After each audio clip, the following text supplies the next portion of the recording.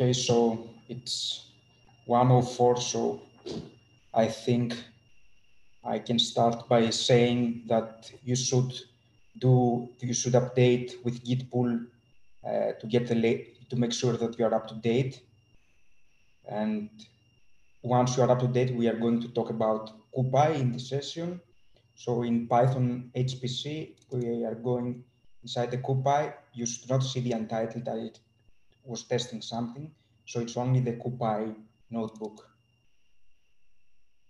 So here it is. For the moment, let me close this. So I think we are good to go. Okay, should I start? Good.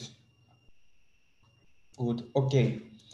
So as Vasilis showed you previously, computing on the GPU is not quite straightforward. So there are a lot of things that you have to take into consideration when you want to make the transition from computation performed on the CPU, and when you want to move them to take advantage of the performance of the GPU. So in order to compute something on the GPU, it's not as straightforward as doing computation with NumPy.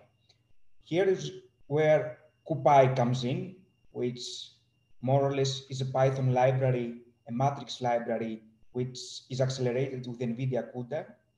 And without you having to do anything specific, it uses the optimized CUDA related GPU accelerated libraries, which are cuBLAS, cuDNN, cuRAND to generate random numbers, cuSolver, cuSparse, QFFT, and CCL.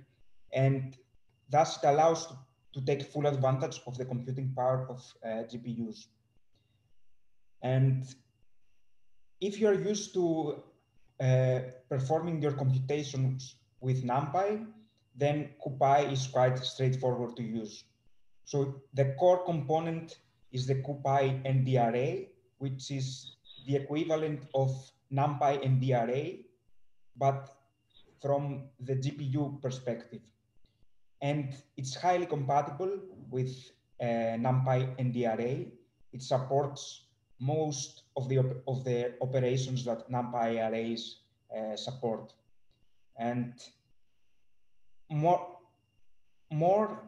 moreover, it allows you to write user-defined kernels, as you saw previous, like the Numba ones, and you can write your own kernels to execute on the GPU.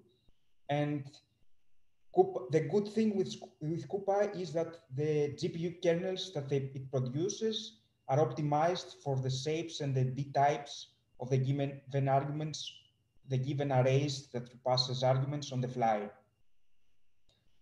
So we start as usual. We perform our imports here. So first of all, I have, of course, to enable a kernel that has CuPy, and then I do my first imports. So the typical NumPy import is import NumPy as NP, and with CuPy, it's to make the difference, to make a distinction with NumPy, we do import CuPy as CP. Then this is just an import that I do for matplotlib so that we can load it.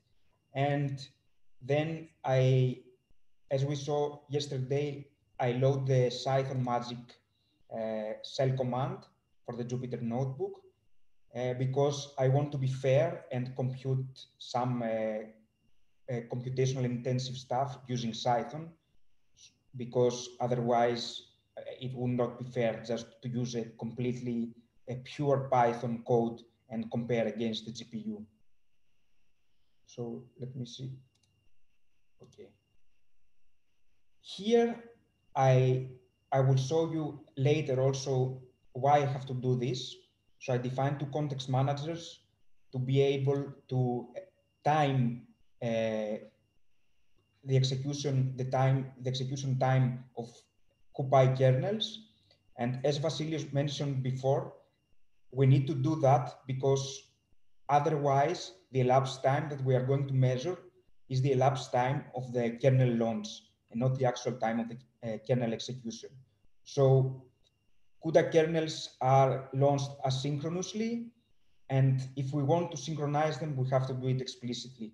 And if we want to time correctly, we have to specify CUDA events and use them. And that's also true with CuPy.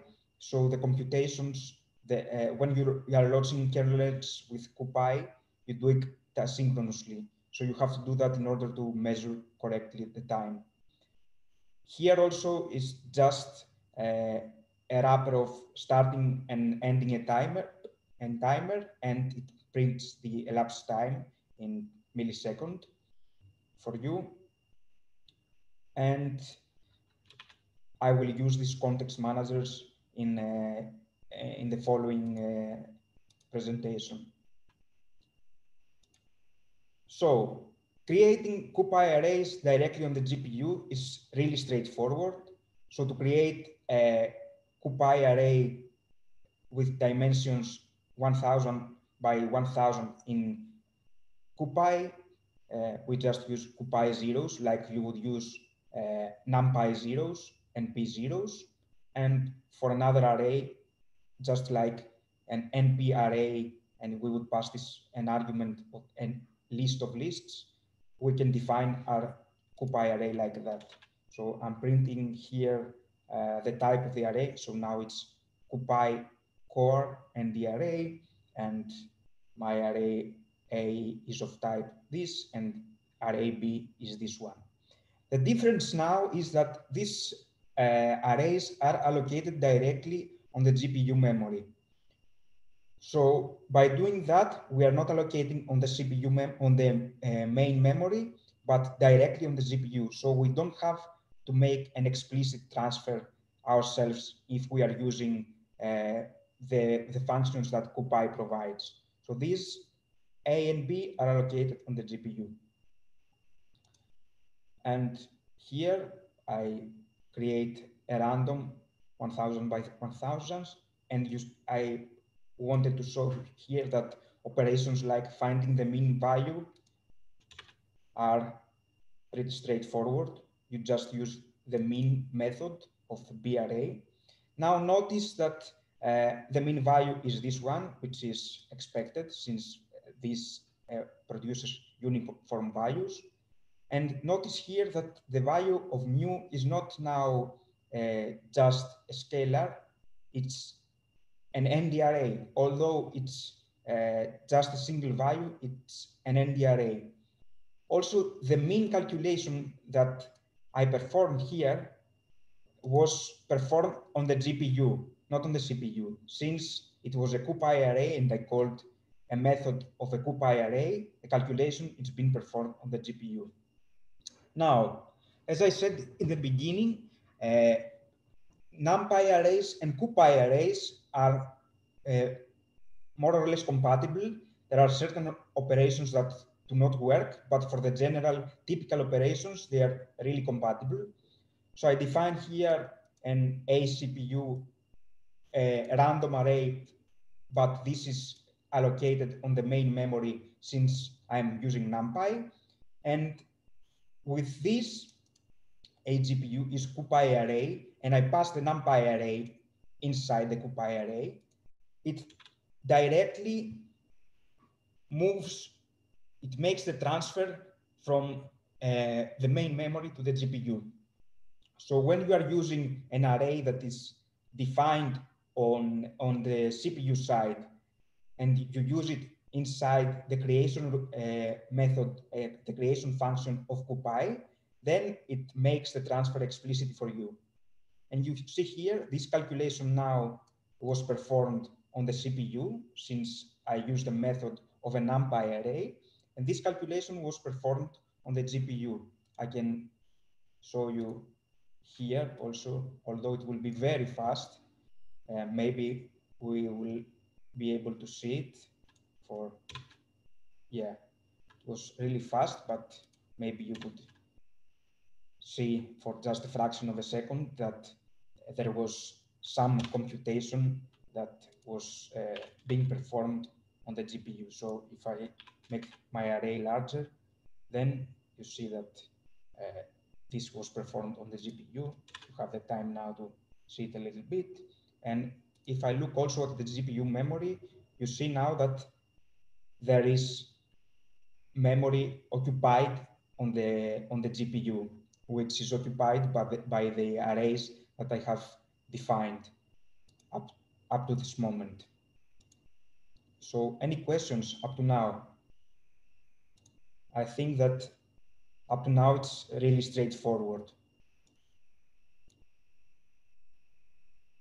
Now I showed you how we make the transfer from our host, which is more or less the CPU and the main memory, to the GPU by using this routine, the CuPy array and passing a NumPy array.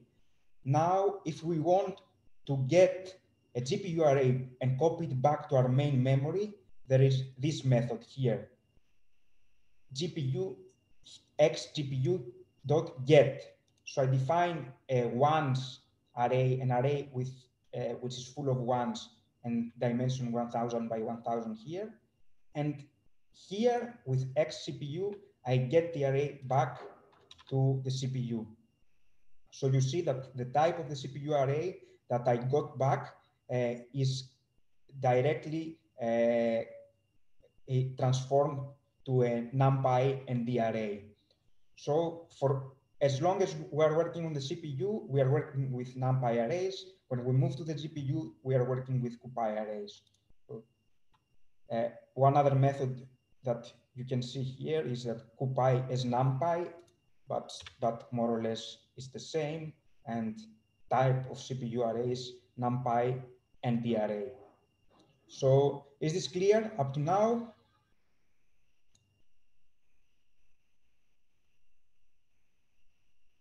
Good, good.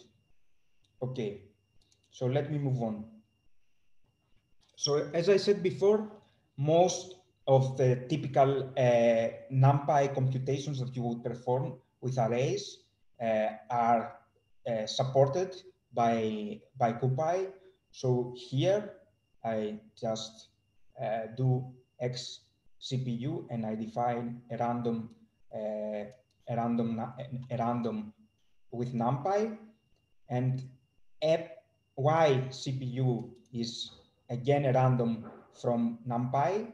I transfer these arrays to the GPU using CP array, and I do that so that I make sure that I have the same values, and then I perform matrix multiplication using the CPU and using the GPU.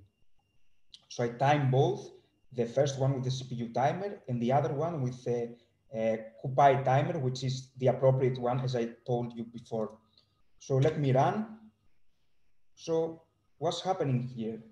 The first computation on the CPU took 96 milliseconds, while the second one was slower. So why is that? Does anybody have a clue?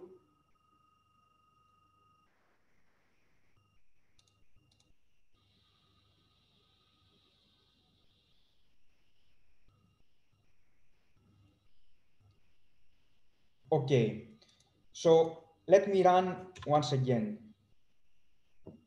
Now you see the real time that the computation actually took.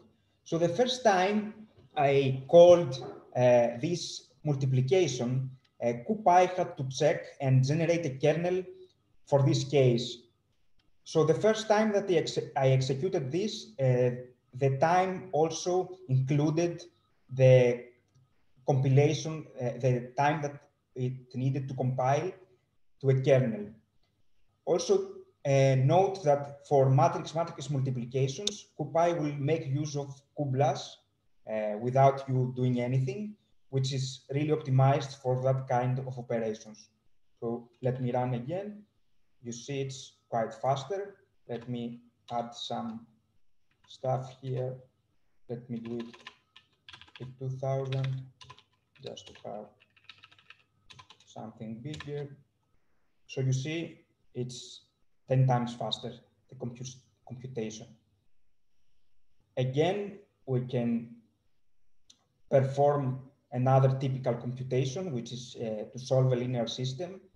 So again here, just to make sure that I have the same numbers, I first generate a random matrix and a random vector using NumPy.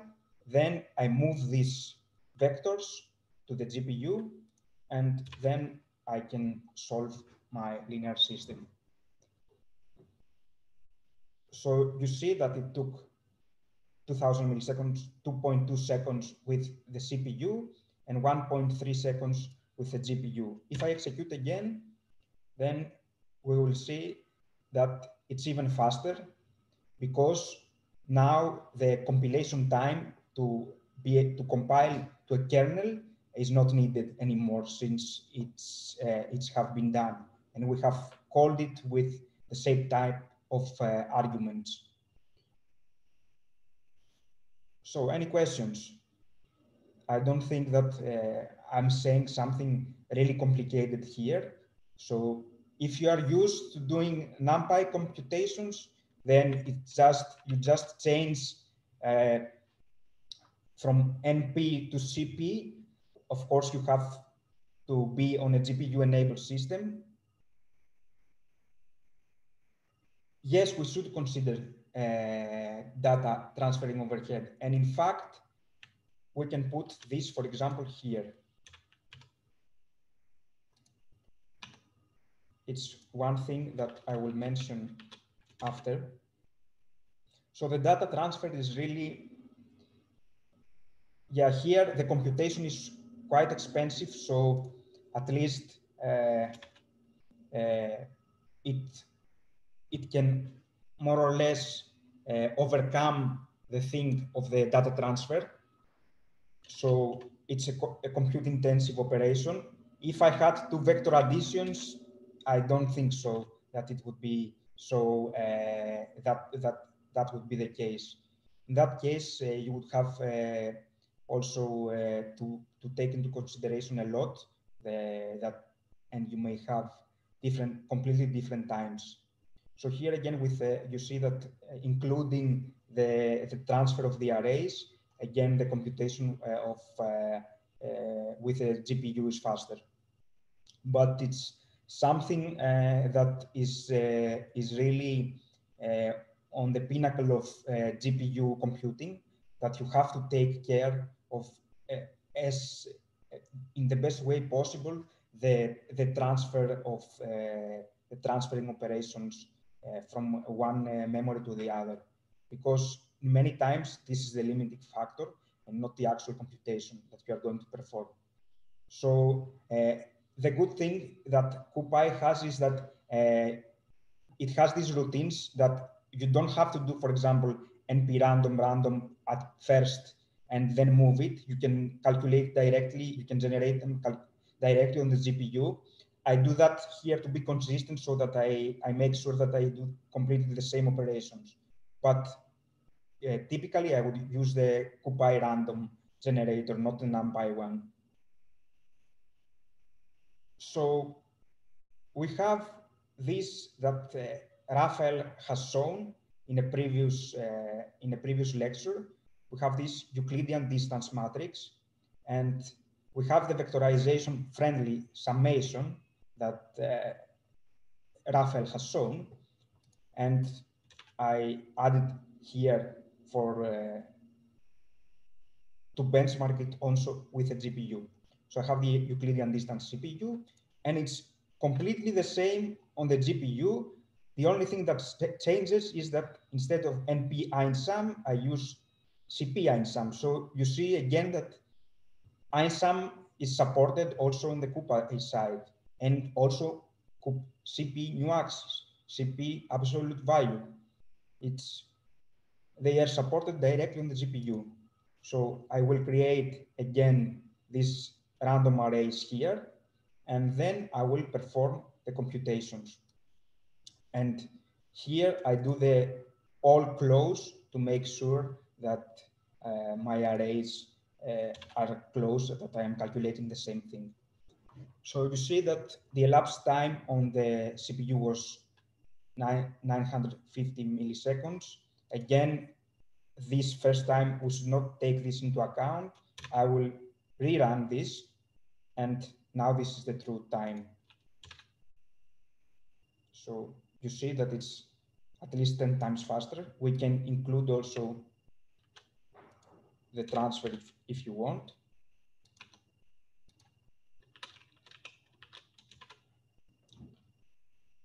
And you see that now that I included the transfer, we are no longer 10 times faster, but we are again faster than the CPU version.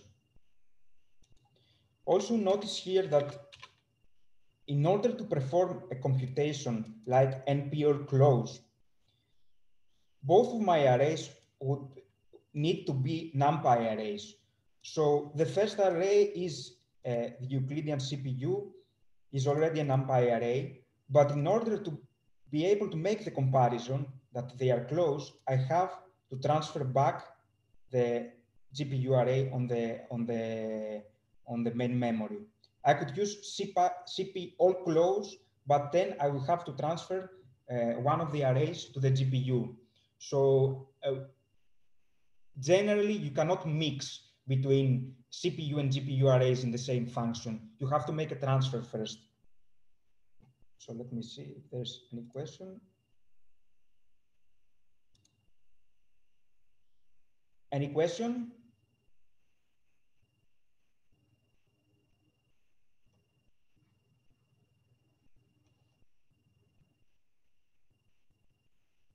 Question? No. But you see here that more or less this function and this one, they are just copies of each other. Don't they look similar? The only thing that changes is this NP, which becomes CP here. So what I can do for this, CuPy developers have taken this into account, that probably you have many functions defined already that do some work for you on NumPy. So you don't have to go and just do a search and replace the NP and with CP. You can make your function work with both CuPy and NumPy. The only thing that changes is this line here. So what is this line? Here, I get the array module that the X array, for example, belongs to. So I use this array mod in this situation here instead of NP or CP, and I run it. So what's happening now? When I run this function with a CPU array, the array mod here would be NumPy. While when I run with a GPU array, the array mod here will be CuPy. So I can make, for example, I will put a print statement here, just so that I can convince you. So at first, you see, the module is NumPy because I passed it the CPU array. In the second case, it's CuPy. So depending on the type of the array that I'm going to use, it selects the corresponding function based on the module that the array belongs to. So now we have a generic Euclidean distance function that works both with NumPy and SciPy and CuPy. And this is true because, as I said in the beginning, most of the typical functions that you would use in NumPy computations have the equivalent one in a CuPy sense, and the computation is being performed on the GPU. So, is this clear enough?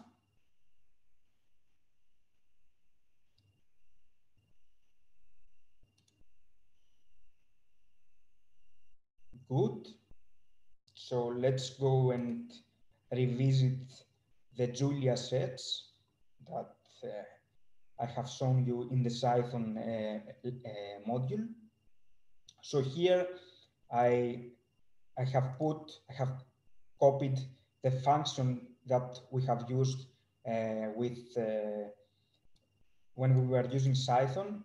You see here that I use the p-range also, and I put the compile flags and the link flags that we needed, so that I can compare with the corresponding version that performs on the GPU. So to make a fair comparison, I want to make the calculation be performed on all my cores, because it would not be fair to just calculate without multi-core and then compare with the GPU. So I will plot here. Again, you see the typical image. If you want, you can a little bit experiment with this C value here and see what different values can. You see, it's very sensitive, and based on the complex number here, the values are the pattern that you see is completely different. So it's a different Julia set. Now, what is characteristic of and typical of Julia set computation is that it is embarrassingly parallel. So every grid point that we want to calculate the color of the Julia set, the color of our final image at this point, the calculation for this point can be performed independent of each other. So this kind of calculations is where the GPU shines. So the GPU can make this embarrassingly parallel calculation very efficiently. And let's see how we can do that. Also, you see here that I have a double for loop, and I loop throughout all my grid points, the columns and the rows, and then the actual computation that takes place is this one. The two for loops are just so that we can go through all the grid points. So CuPy offers what is called an element-wise kernel. So as Vasilis explained before, the kernel is a kind of computation that you send to the GPU to be performed. And this computation is the same computation that is going to be performed if you don't specify otherwise in all elements of some matrices that you are going to pass to the kernel. So while here I would have to do a double for loop to go through the elements, the situation in the GPU kernel is different. You use the grid, the block IDs and the thread IDs on your block and thread grids to be able to calculate the address of the element where the thread is going to do the computation for you. So here, this is how an element-wise kernel is defined in CuPy. So for CuPy, since it's aware of the matrices that I'm going to pass it, I don't have to make the index calculation explicitly myself. CuPy is going to do it for me. So what I'm going to do is this thing. First of all, the element-wise kernel accepts two strings. The first string is the arguments that the kernel accepts as input. So here it's my matrix Y, my matrix X, my matrix Y, a float value, a float scalar Cx, a float scalar Cy, the number of maximum iterations and the radius 2, and it returns what I call Julia here, and it's an integer, which is basically the corresponds to the number of iterations where the point has exploded, and its magnitude went out of the radius that I have defined. So again here, you see that they are the same arguments like the ones that I passed in SciPython. The only difference is that with CuPy, the return value is passed explicitly as a different string. And now here, this is my actual computation. You see, I don't have to specify a double for loop. I just make my initializations here, and the computation is only the while. So this syntax is a C type of syntax. It's more or less C or C++. So this small computation has to be written in a language that CUDA-C understands. And this is actually my computation here. And I name this kernel Julia kernel. Okay, so let me know if you have any question here, because this is more complicated from the standard functions that we have used.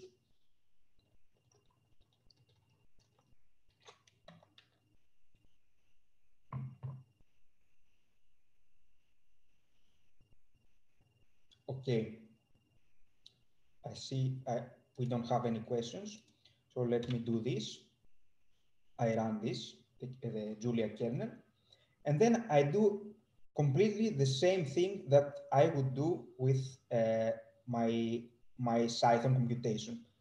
I just replaced GPU timer here, CuPy timer, and I call the Julia GPU Julia kernel.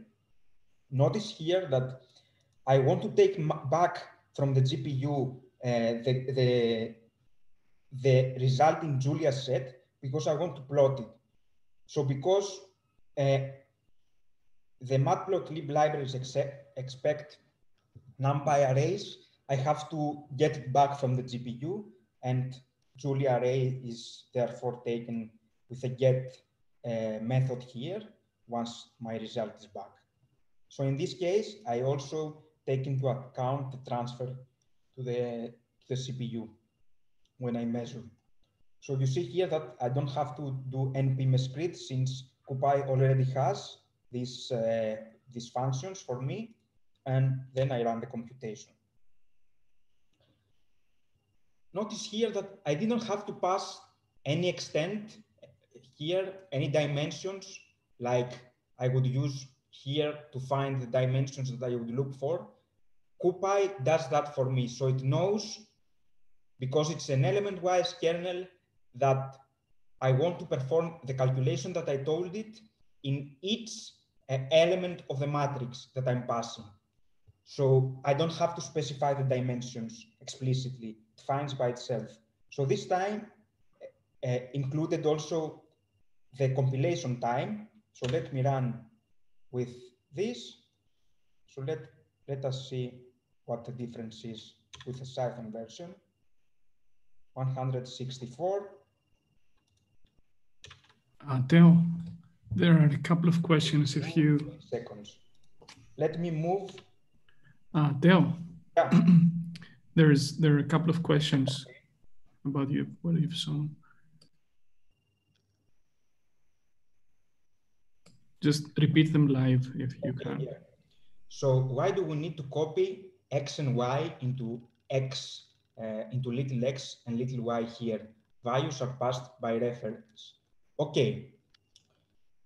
So in this case, I initialize with my initial values of x and y, because this value here is going to be changed in all the iterations. So I don't want to change the values of the array that are passed.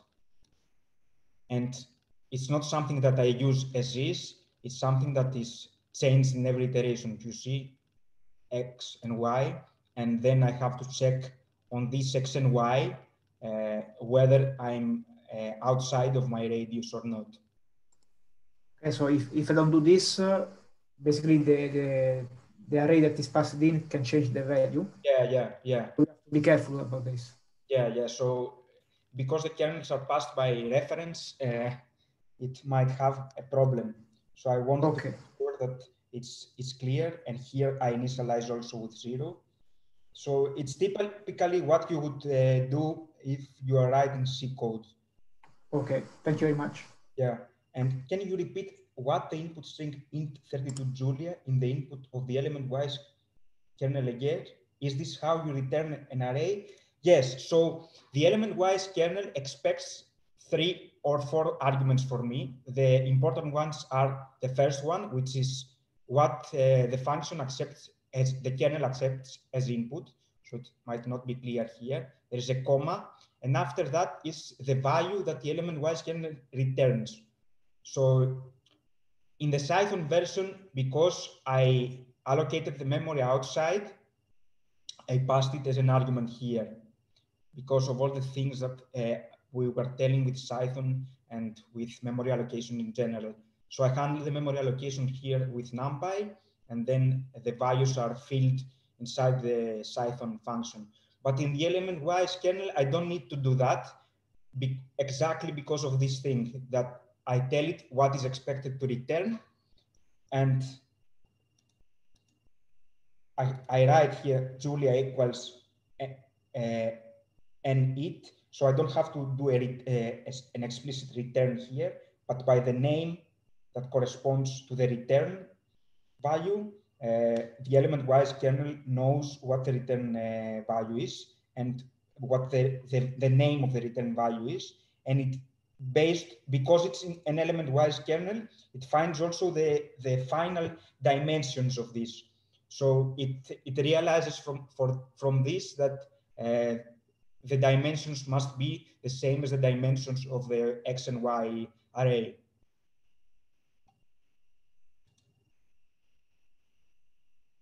There is another one, and then we can move on, I guess.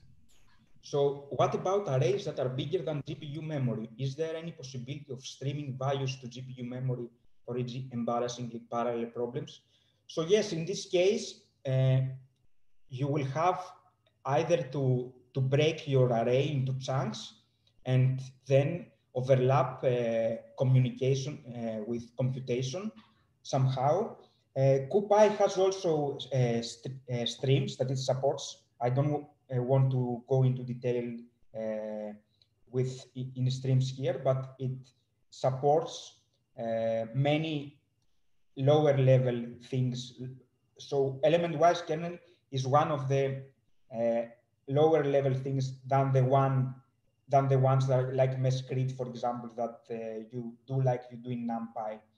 So you can work with CUDA streams, CUDA events is here. It has all this stuff, and they are available under CP CUDA. So when you go to the CUDA submodule of CUDA, you will find all this additional stuff that you might expect to see in a typical CPU, a typical CUDA code. So you can access lower level stuff from CUDA as well. So yes, you can overlap those. And also it supports pin memory, it supports all that, and they continuously add stuff. And I will add something more about it before I close the session. So what about kernels that do not agree to this pattern, to this element-wise pattern? So in that case, you have to specify a rock kernel, which CuPy also enables you to do. So instead of element-wise kernel, I have a rock kernel here. And now you see that this is completely like you would write a kernel in C. If you are not familiar with CUDA C, then it's okay. But for those of you familiar with CUDA C, this is how you would write it. So you see here that I cannot go with CuPy's way from the element-wise kernel for the dimensions and everything. I have to do the indexing myself here. So this is the Julia kernel written in a raw form. So in this case, I would have to call rock kernel, and I would have to explicitly pass the grid dimensions and the block dimensions. You see here that I have to calculate them based on the number of points, based on the number of threads that I want to in the x-axis and the y-axis of each block on for CUDA. And when I call the rock kernel, the first two arguments correspond to the dimension of the block grid and to the dimension of the grid of for CUDA, and then the dimension of the block here. So this is, if you can do it with an element-wise kernel, then it's fine, but not all computations, of course, can be expressed as an element-wise kernel, and then you would have to go to CUDA all the way. What you the win from this, what you gain from this is that you have what you could have in raw CUDA, but then you have it inside your Python code, and all the other computations can be performed by CuPy.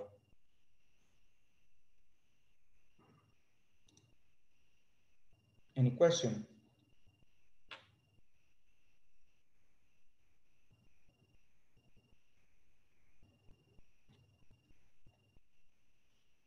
No.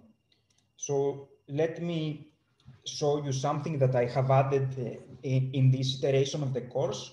So the last time we performed the course, this feature was not available yet, but they have added it now, and it's called kernel fusion. So imagine that you want to calculate this function, 1/1 plus exponential of minus x, and this is the sigmoid function. And imagine that you want to perform this function, to calculate this function for all the elements of an array. So the typical thing that you might do with NumPy is, of course, the easiest one is to use CP directly.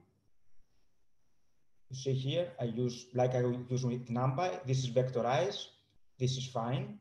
I could use an element-wise kernel, which is more complicated. Or I could do this thing here, sigmoid fused, which looks the same as this, but it's not. So what the difference is? So this is the CPU. I performed it with NumPy, the kernel version, the fused, and the GPU. Let me run. And I'm running here. So this is how the function looks like. I wanted to include here just so that you have an idea. So the elapsed time for the CPU was 96 milliseconds. The elapsed time for the GPU was, for this calculation here, was 54. For the kernel, the element-wise kernel was 14, and for the fused was 24. Just to make sure that I'm doing the correct things, I will do it. So again, the first is the CPU version, 96 milliseconds. The second one is the version where I use the CuPy x minus x without the fuse. The third version is the element-wise, and the fourth version is the fused one. So basically, what the difference is between the simple version here, which just uses CuPy operation, and the fused here, is that CuPy went and transformed this into an actual kernel.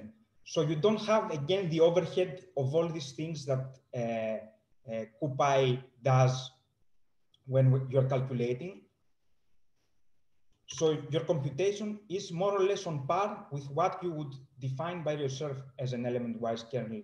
You see here, it's 4 times faster than the actual computation that is performed. So it transforms this to a kernel for you.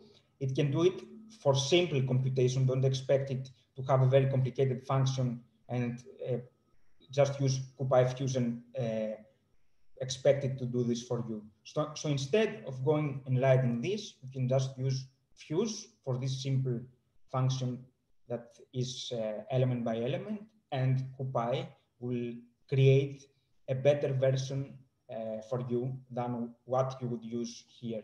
So if you are planning to do the computation once, okay, it's okay not to Fuse. But if you are using this calculation many times, a lot of times iteratively, then you will gain a lot by this.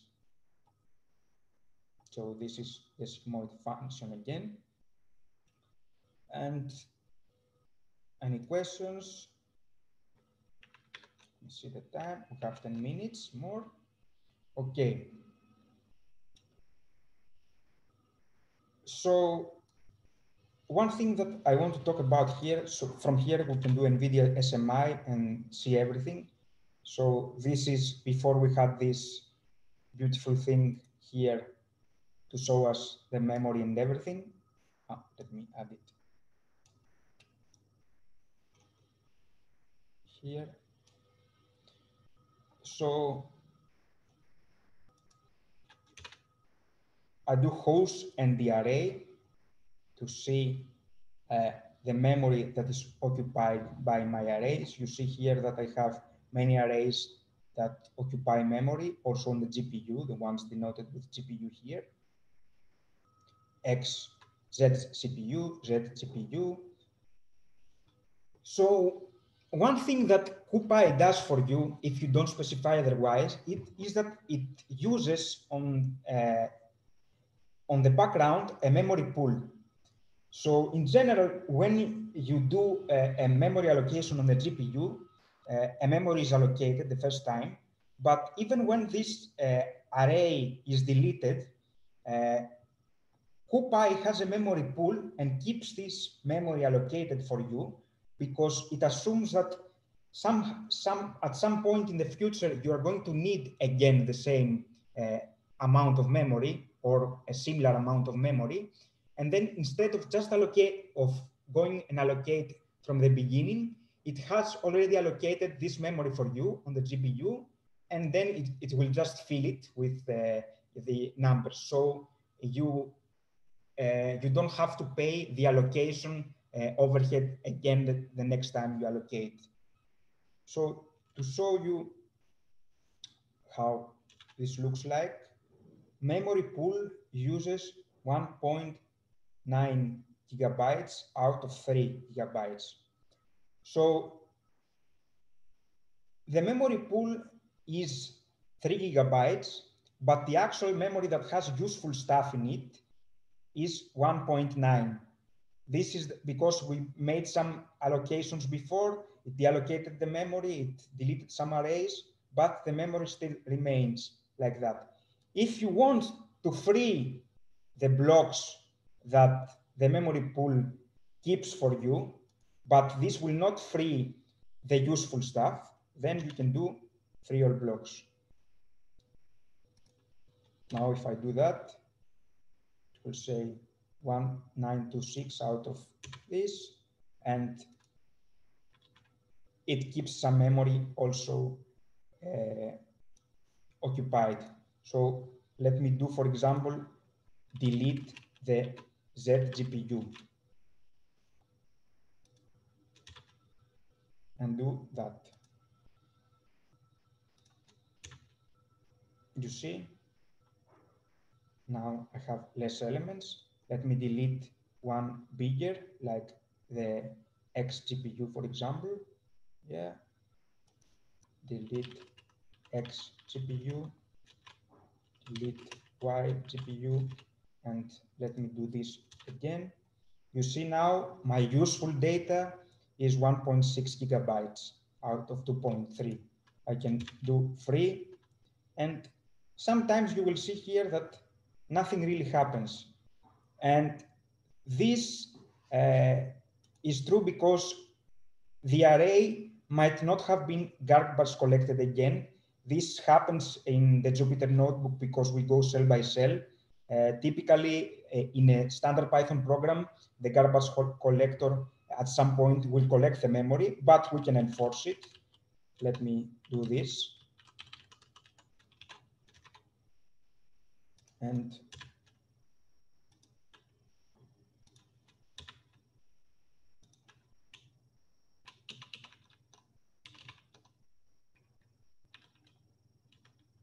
okay.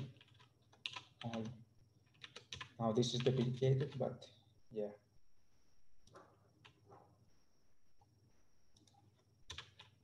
So yeah, it has some overhead because of other stuff that it has allocated it uses in the kernels and everything, and the CUDA context, but you get the idea.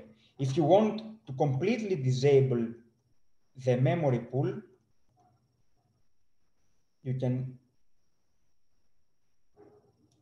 when you start your computations,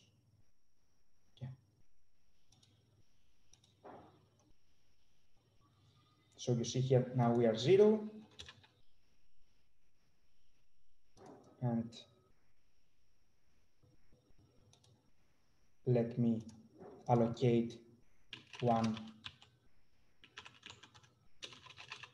0 array quite big.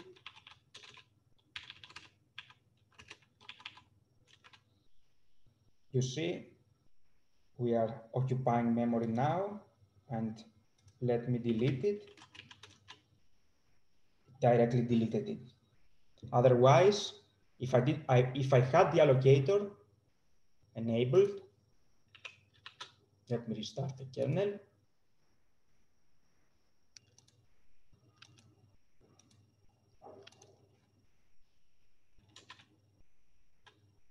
I allocate here. I delete, but the memory pool still keeps the memory allocated. So it's up to you to, if you know what you are doing, you can disable it, or and there is also the pinned allocator that it uses. So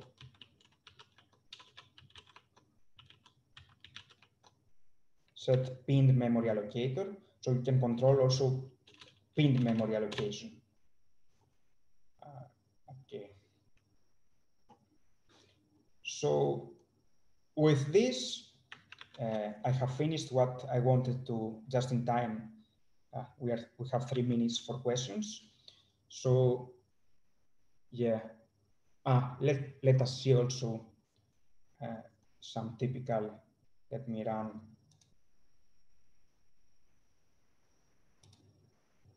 So that we see that indeed we are using the GPU. So there is computations taking place. So you see the memory, it always increases because my allocator is enabled. Let me disable it and you will see the difference. Let me set it to none, kernel, start kernel, and run all cells. Okay, so now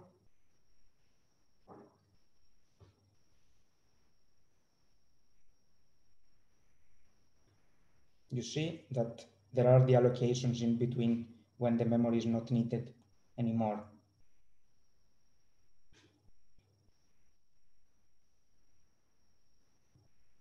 Okay, it finished. So, any questions?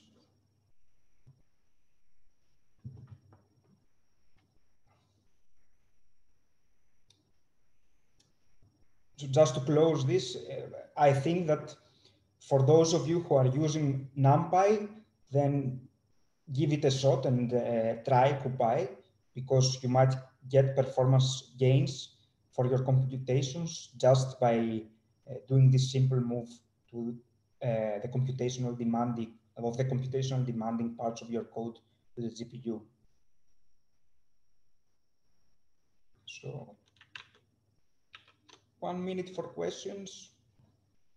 Otherwise, you can have your questions answered and other questions as well for Numba GPU and or from something that we did the previous days. And I would be glad, me and my colleagues, to answer.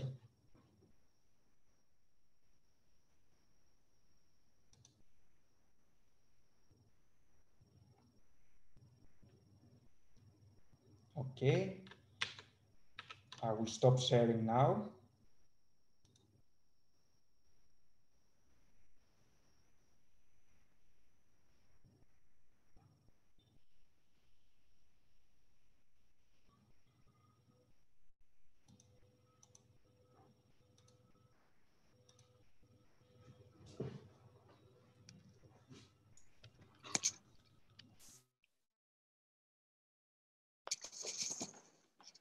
Okay, everyone, we'll take a quarter of an hour break and we'll be back at 2:15 with MPI for Pi and IPy parallel. So go and grab yourself a coffee or something to eat and see you in 15 minutes.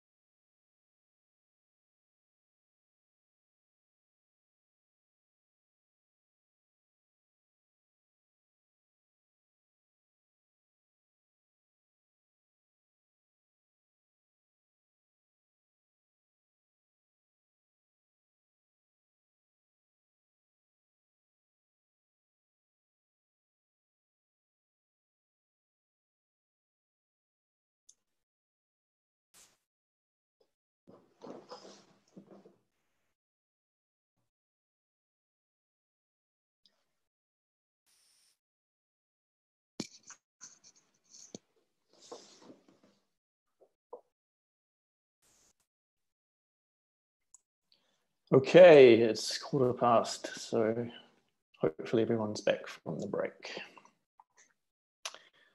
Just going to share my screen.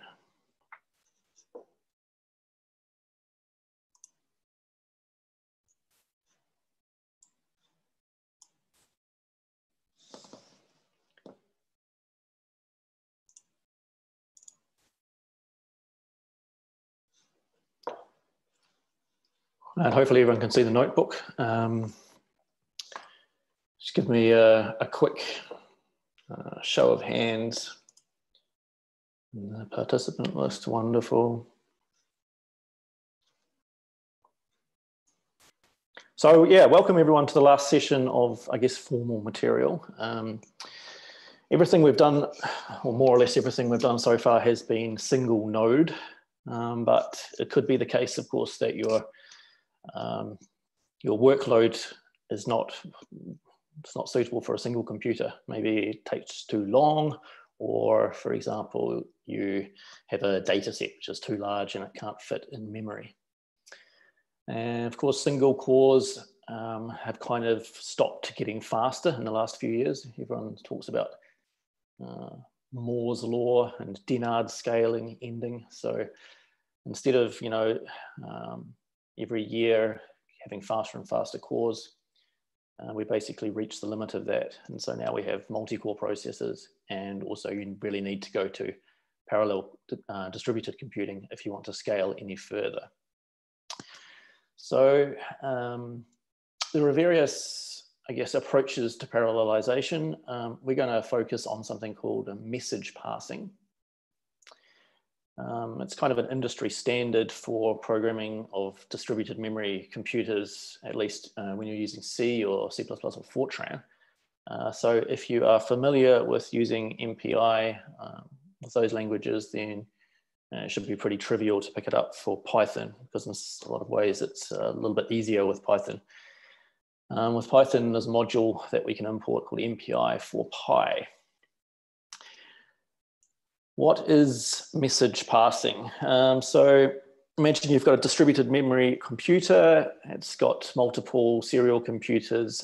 These are not sharing memory. So they have distinct memory spaces. And if they need to communicate with each other, they have to do that via some kind of network. Every time that data is passed between these processors, you need to pass messages. So you'll be passing data around, for example. This is, of course, in contrast to shared memory process, where you have multiple cores that are running threads, and those threads can all read the same region of memory. So you don't need to worry about explicitly moving data around. What is MPI? Well, stands for Message Passing Interface. It's not new. It's been around since, I guess, the 1990s. It's language independent communications protocol, and it's portable. So platform independent, and it's kind of a de facto standard for parallel computing on distributed memory systems. Jordan raised the hand. Is there a question or? No, sorry, I clicked wrong. No problem. So let's do a quick poll. Who's used MPI on with Fortran or C? Let me see if I can find the participants list. Okay, so not seeing a huge number of hands. Who, maybe it could be that people are asleep, so I'll ask the opposite question. I'll lower everyone's hands and I'll say, who has never used MPI? Yeah, okay, it's loads of people. So the majority have not used it. Okay, great. So it's a standard. So you mentioned various implementations exist. Some of the more famous ones are OpenMPI, MPI-CH from Argonne, MVAPICH from the Ohio State University, Intel MPI. So Intel has their own implementation as well. And on PITSDaint, we have something, a vendor, Cray is the vendor, and Cray has their own implementation, which is based kind of on MPI-CH with a little bit of extra magic for their specific interconnect, which is the Aries-based interconnect. It's a collection of functions and macros. It's basically a library, and you can use it to parallelize C, Fortran, and of course Python. I think there's also bindings exist for some other languages like R if you're doing statistics, but I haven't used those personally. For our intents and purpose, we're going to be using MPI for Pi, and as I say, it's a module. So how do MPI programs work? Well, a lot of people use this SPMD model. So single program, multiple data. You basically write your program and then you run a copy of that program on every single process or core on your computer. So because you're running the same program on every single process, then obviously you need to do something to gain from the parallelization. You need to, for example, tell some processes that they should work on this particular data, another one should work on this data, and there needs to be some logic, you know, in there to tell what process should do what. Okay, and of course there has to be some way for them to communicate with each other. So this is this idea of message passing, sending explicit messages between processes to move around data and that sort of thing. The good news with MPI for Pi is it's kind of a lot easier than it is in the C and Fortran versions. So it seems like not many of you have used MPI before, but if you were to, for example, written Fortran code in MPI, you'll find that you need to, that every function takes a lot of arguments, and you need to explicitly enter all of these arguments. There's so many of them that you kind of have to have a copy of the standard sitting next to you until you become quite familiar with MPI, because you'll forget the order of the arguments and so many of them. So for example, you want to send just some data from one process to another. You need to send, well, the name of the data buffer that you're sending, the number of elements that you're going to send of that data, the data type of those elements, some kind of unique tag so that you know when you send the data and it's received that there's going to be a matching tag, the name of the communicator, which is the set of processes that are involved in the communication, and also some error status. So there's lots of different things to remember, but with Python you can actually get away with just default values for many of these things. So with Python, to send something, a Python object from one process to another, maybe you can just send the name of that object and where you want to send it. And you might be able to get away with simply that. In Python, you can send arbitrary objects. So you can send things like dictionaries, and they are converted into byte streams. They're sent, and then once they're received, they're converted back into the Python objects. And then for more performance, you can send some objects directly without having to do this conversion to byte streams. And so you can do that for things like NumPy arrays. It's for buffer type objects, and this communication is much faster. And we'll see an example of this later on. So what does a code look like? So here's a hello world. What we're going to do here is we're just going to write this file. What we do is we import MPI from the MPI for Pi module, and then we set up this communicator. So as I say, a communicator is basically a group of processes that are going to be able to communicate with each other. And when you set up MPI, there are some default communicators, and one of them is called MPI com world. And that basically just contains all the processes that are in your world. So when you launch your MPI job, you will pass it as one of the arguments to the run command, the number of processes you want to run on. And then MPI com world will consist of all those processes. Okay. So what we do is we create our communicator, we call it com, and then we can run a couple of methods on that. One of them is get size, and that will just return the total number of processes that we have. And then we can run the get to rank method, and for each process that's in our com world, each rank will get a unique identifier, and they will be from 0 through to the number of processes that we have -1. So if we simply create that file, you can see that. I should point out, if you don't have 00 MPI for Pi, IPy parallel notebook, then please do a git pull, and then it should be available for you in the directory IPyParallel_MPI for Pi. So as I say, the communicator is a group of processes that talk to each other, and then each one gets a unique rank. How do we execute the code? So we can't run these at the moment just directly in the notebook. We need to run through an external MPI launcher. So typically people use commands like MPI run or MPI exec to launch MPI code. On Python, we launched them with srun. So it's this Cray-specific Slurm native MPI launcher. So on other machines that you probably have access to, you might need to use something like MPI run or MPI exec. The MPI standard doesn't actually say anything about how MPI programs should be launched. So it will depend on the implementation. On Python, we launched with srun. So we do srun-n8, and that will tell us that we want to run 8 processes, and then we can see the results. What you'll see immediately is that the different processes have not output their the standard out in order. It's a random order. It's whoever finished first, and this is something that you need to be kind of aware with when you're doing parallel programming with MPI. That you can't be sure who's going to complete in what order. So if I ran this again, last time we had 6, 7, 2, 5. We'll probably see something else. Yeah, we have 0, 3, 4, 5.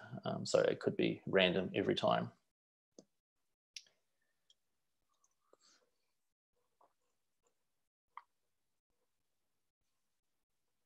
In the code that we had above here, you can see that it was not really very exciting because nothing was sent between any processes, no work was done, it was just hello world. What we typically need to do is what's known as point-to-point communication, which is basically sending messages, i.e. data, from one process to another. And for point-to-point communication between generic Python objects, we see that MPI for Pi provide this send and receive methods. And they're pretty similar to what you will find in other MPI, in the MPI standard, so for C and Fortran. So once again, the processes that MPI creates, they all have their own individual distinct memory space. So they can't access each other's data directly. You have to tell them that they need to send some data to their friend, and their friend needs to make a call to receive that data. And so what we do is we call com.send, and we pass an object, and we pass a destination, and optionally we pass a unique tag. And so here the rank 0 will be sending to the destination rank 1 some data. In this case, it's a very small dictionary. And then at the other side, rank 1 has to call com.receive. And it says that instead of a destination, it wants a source. So it says that I'm going to be expecting this message from rank 0, and then the tag, and the tag must match. If you leave out the tag, then it will still work in this example, because it will assume any tag. So it will allow any message if you have not specified the tags. But if you specify the tag, then it will be specific for this message. And it's likely that you'll be sending a whole lot of messages around the system. So it's best to give them a tag. What we can do is we can create the file and I can run. And what are we doing? We're simply outputting that So rank 0 is outputting that it sent some data, called rank.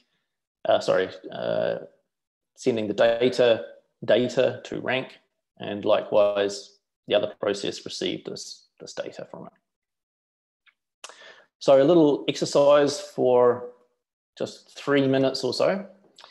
What we could do is we can generalize this example so that the dictionary, this little dictionary of an integer and a float, is sent to an arbitrary number of processes. Because at the moment, if we don't have 2 ranks, it's going to fail. Well, it's not generalizable to more than 2 ranks. So what we really want to do is we want to send this dictionary to all of the different processes in our system. So we can run with, for example, srun-n12, and we want rank 0 to send that dictionary to all of the other ranks. Okay, so I'll just give you 2 minutes to work on that, and then we'll have a look at the solution and continue.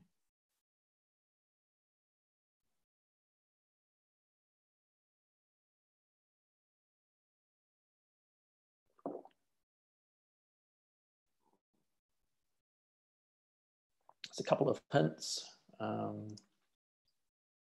We could do, so I want you to use the same point-to-point communication, obviously. And so what to do is a for loop for the send. And then because you want to have unique tags for each of the sending, you could actually use the rank of the process as its tag, which will guarantee that you will have matching sends and receives.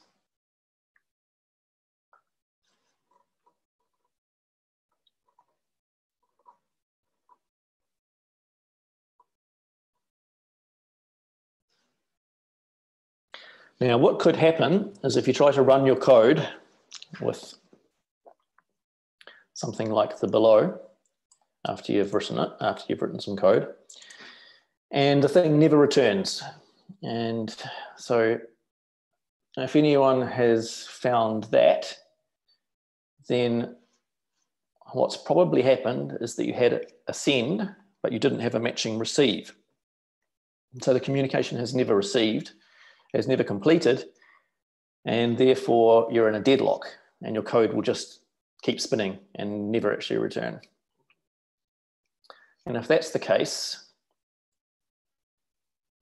the cell will continue to be active, but you won't be able to easily control C out of it. So what I suggest you do in that case is let's open up a terminal.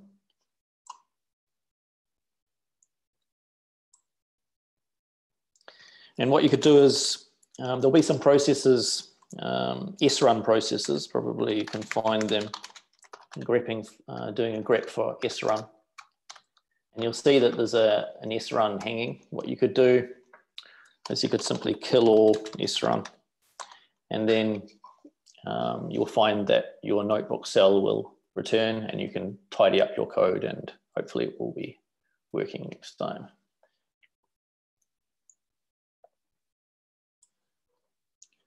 So did anyone manage to get the thing to work? Hands up.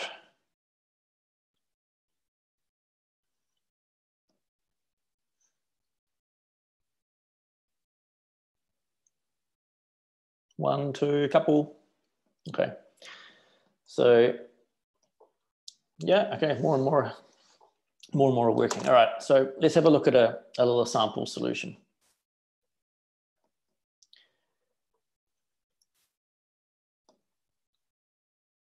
So what we do again, we of course do our standard setup. Another thing to note actually is the standard setup is a lot easier than it is in C and Fortran as well. So in those languages, you need to initialize MPI, and you also need to finalize MPI at the end. In Python, you can get away with not doing a lot of this stuff. So all we need to do is import the module, set out our communicator, make sure that each of the ranks knows their own unique ID and that we all know what the size of the communicator is. And then you can just do a loop. So if the rank 0, they assign this dictionary to data, and then they say for for a loop up to the size of all of the processes. We send the data to the destination I with the tag I, and then we print else the other processes, so all of them except for rank 0, they do a com.receive from source of 0, and they use, again, this probably should be, oh no, that's probably right. So let's see if it runs.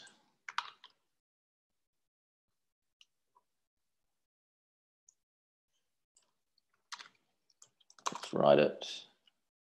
Let's run it. And you can see, yeah, process 0 has sent our dictionary to all of the other processes have received.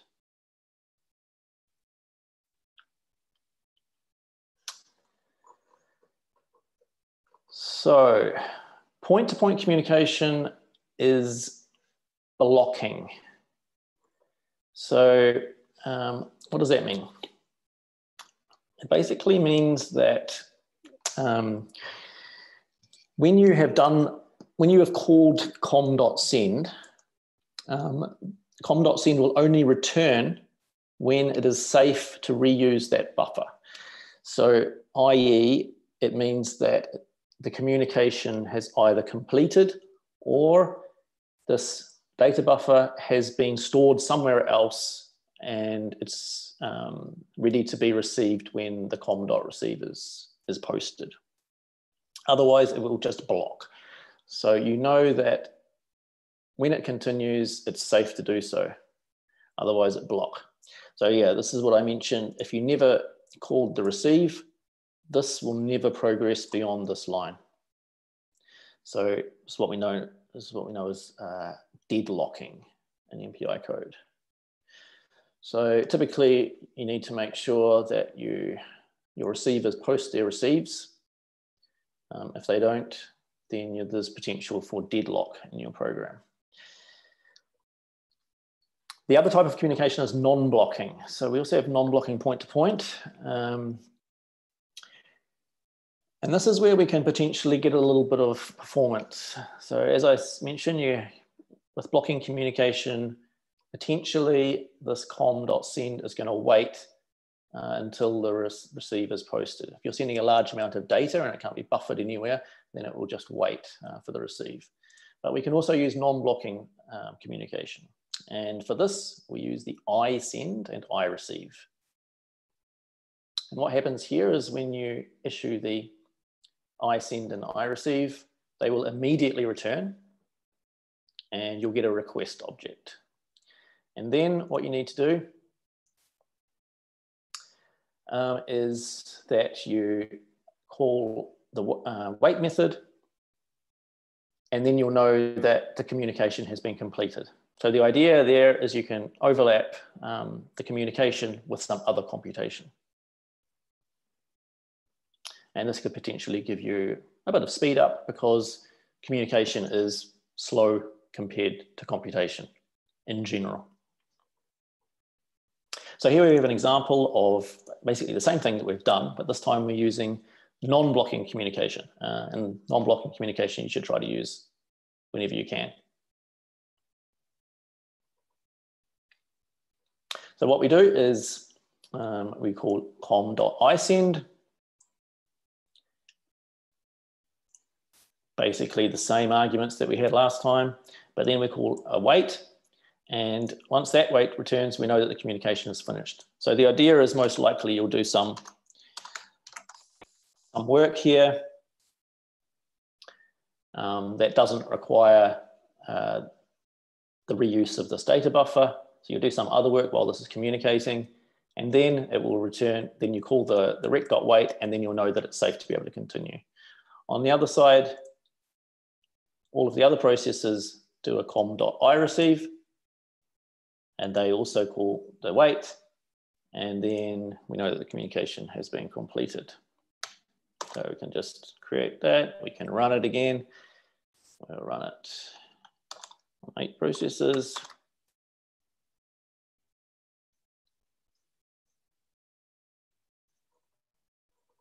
And you can see that again, the communication has completed. Typically, as I say, try to use the non-blocking communication if you can.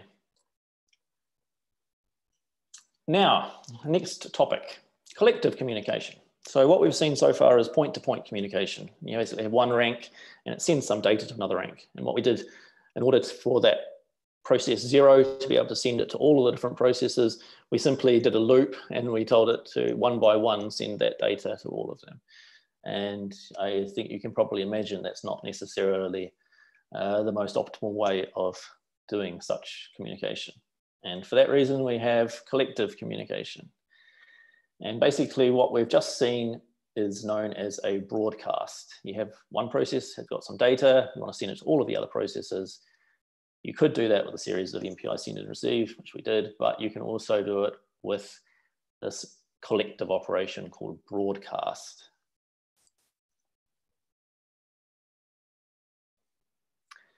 There are a number of advantages. So first of all, you're going to have less lines of code because you don't need to have that loop and you don't need to have the if.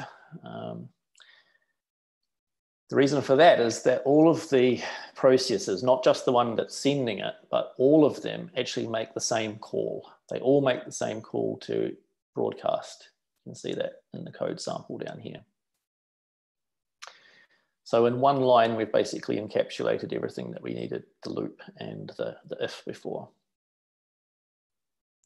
So you can see that in the arguments to the broadcast, we say, where is the data coming from?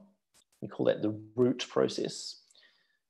Often it will be process 0, just for convenience sake, but there's nothing to actually say that it has to be. That's why you need to specify it. And then you say the data that you're sending. And so you can see this is not an if. So all of the processes, including process 0, are all making exactly the same call. But because we designate the root, we know which one is sending it, and all of them are receiving it. And you can see in this little schematic diagram above that the process 0 is also sending it to itself. And that's not so significant for the broadcast, but it is significant for other collective operations. But we don't only have the advantage that you've got less lines of code. We've also got the advantage that performance is potentially going to be a lot better. It's now up to the implementation to be able to do a very smart broadcast. And so imagine you have a lot of processes, then it could use some kind of tree-like structure or something like that to be able to efficiently send this data to all of the processes. Not so much of a problem as there's 4 processes, but if there's 4,000, then you can use some advantages of whatever underlying network you have or some tree-like structures to be able to send those in much less time than you would otherwise. Let's run the code, check that it works. Yep, so you should see that the results are exactly the same as we had before. It was a successful completion of our broadcast.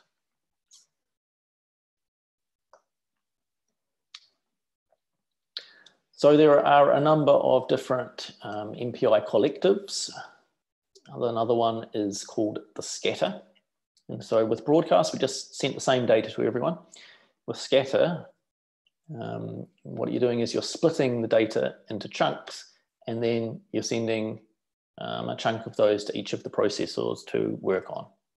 So here you can immediately see that you're probably going to be gaining something from the parallelization. You send a chunk of data to each one to do, or a task to each one to do, and then they will go about working on their own chunk of data.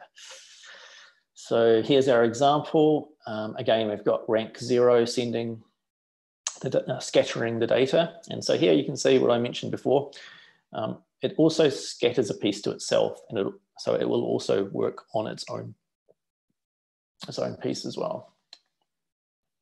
What are we doing here? We are adding 1 to our rank and then squaring it. So we're going to be sending the values 1, 4, 9, 16, and so on. And again, we call com.scatter. And we say that we're sending this data. This is the buffer that's going to be split up, sent to all the different processes, and it's root that's going to be sending it. So we can run the code. And so we printed that each process received a certain piece of data. And then we also did an assert that that data value actually is equal to its own rank squared. Its own rank plus 1 rather squared. And so you can see again that that's the case. We can run it on 12 and you can see that it's still working. If anyone has tried running on a larger number of processes, any of these examples, but if I try to run on 124, for example, we'll see that we get an error. More processes requested than permitted, and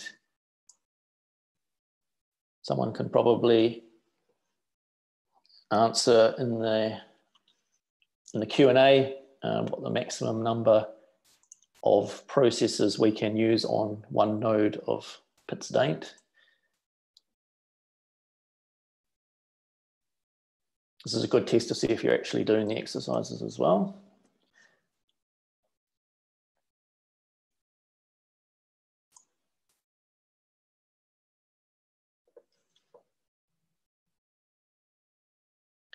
So 16 is a surprising answer for me because I would expect 24, but your mileage may vary. So yeah, I think it should be 24 because there are 12 real cores and 12 virtual cores on the node type that we're using. On PyTon, it's a 12-core Haswell, so 24 virtual cores in total.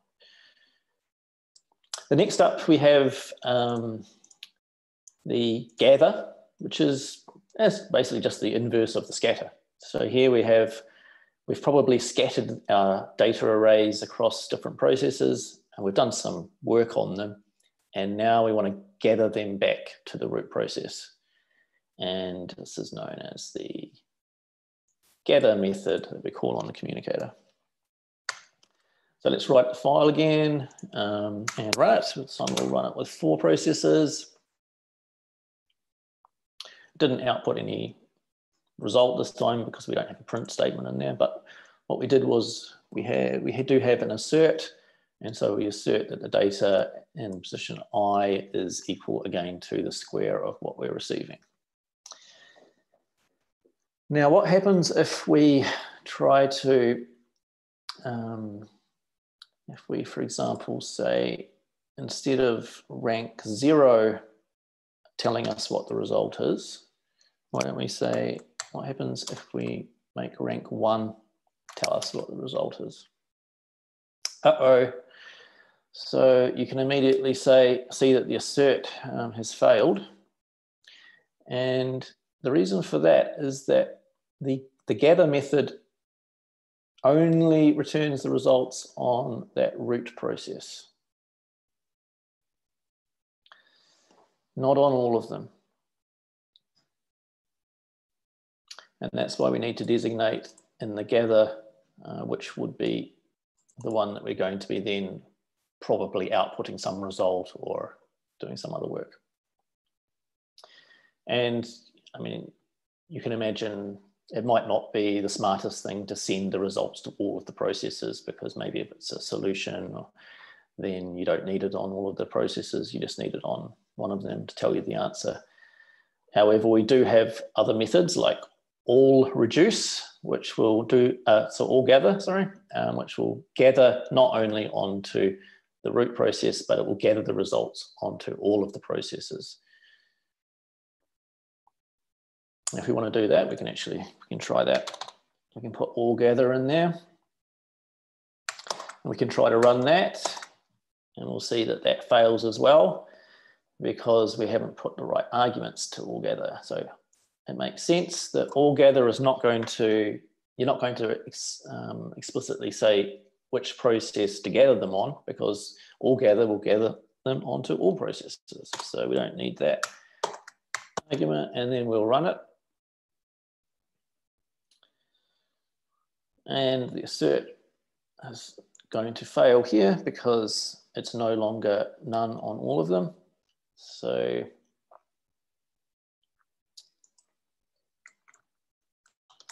we can comment that, and then it will should, I think, run, hopefully. Yeah.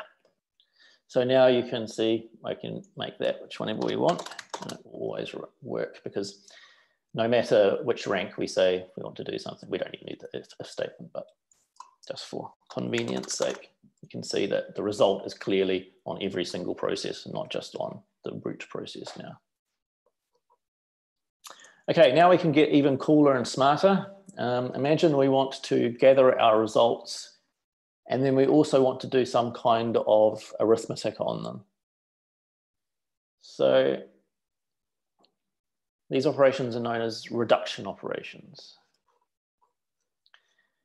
And there are a few different varieties. There's a sum, so this is the default reduction operation, MPI sum, and that will sum the elements from the different processes. And we've also got a product, so we can multiply the elements together. There's a max, there's a min, there's a few others that are available in the spec, so you can check them out. Let's take a look at one example. Here we're doing something quite similar. We're creating a small, very small NumPy array just of the rank of the process. And then we're going to do the reduce, and we're going to calculate the sum of all of the results, and we're going to also calculate the maximum value of all the results. So let's write the file, and let's say we'll run it on 4 processes. Okay, so does this look right? The maximum value is going to be 3. So remember, we're going to be sending out 0, 1, 2, and 3 because we asked for 4 processes. So that seems reasonable that the maximum is going to be 3, and 3 plus 2 is 5 plus 1 is 6. So the sum is also working. Once again, we've used reduce. So that means that we need to tell it what process will get the final answer. And it can save us a lot of time that we don't send the answer to all of the processes when we don't really need it there. But we could equally call all reduce, and the all reduce will return the result on all processes. And so again, then you would drop the argument about where to find the solution. Let's try it with a larger number. So 8. First person in the chat to be able to tell me what the result's going to be before I run it. You'll win a chocolate fish or something like that. The value for the sum. People are too shy, they don't want to get it wrong. So 28, okay. Now, what 28, great. Thanks, Louise. So those of you with very good eyesight might have seen something interesting in the last example. Here we have the capitalization of reduce. So like the rest of Python, capitalization is important, unlike something like Fortran. So you might be asking, why is it reduce with a capital and not with a small? Thank you for asking. It's a very good question. So in Python, we have 2 different versions of pretty much all of the MPI methods. We have the lowercase version that we've seen for the first set of examples, and then we've got this uppercase version. And with the lowercase, you can send pretty much any arbitrary object. And what MPI for Pi will do will be serialize it, send it, and then deserialize it. This process is known as pickling and unpickling. And what it will do is it will slow your code down. If you have things like a NumPy objects, then you can use these uppercase versions, which are faster. And there you're basically just sending a contiguous memory space. So it doesn't need to do this pickling and unpickling at both ends. So saves some time, saves some space potentially as well, and it will be much more performant. However, there is something to note, and that is that you need to, the calls are slightly different. The memory of the receiving buffer actually needs to be allocated prior to the communication. And also, as I mentioned, it has to be contiguous memory that you're sending. So things like strings or NumPy arrays will be fine, but other objects won't work. You can look up pickling and unpickling in Python to have an idea of which things are going to work. So here's our example. And you can see, as I mentioned, at the receive end, there's a slightly different call. So you need to create that data object beforehand. And then instead of data equals com.receive, data then becomes the first argument of that capital receive. It's just a minor variation. It's not a big change, but it's important to note. So now we run it, and you'll see that we've sent this small NumPy array, and each of the processes have received it. It's a send and receive. They've all sent some data, and they've all received the same data. And you will hopefully have seen that it was extremely fast. So you just have to take my word for that. In summary, it's interesting to note, I kind of thought perhaps before the course that most of you would be familiar with MPI, but you're not. So this is a good introduction. As I say, it's pretty simple with Python, simpler than with other languages actually. What we need to do is import this MPI for Pi. The calls are via the communicator object, so com dot, and then you can run methods once you've got your MPI com world. You can communicate arbitrary things.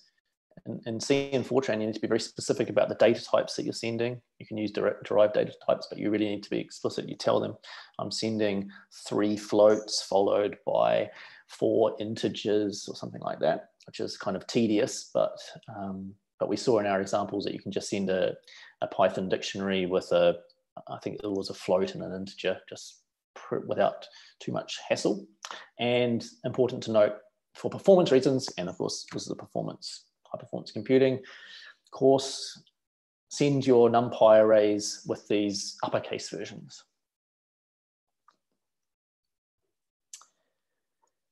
Now,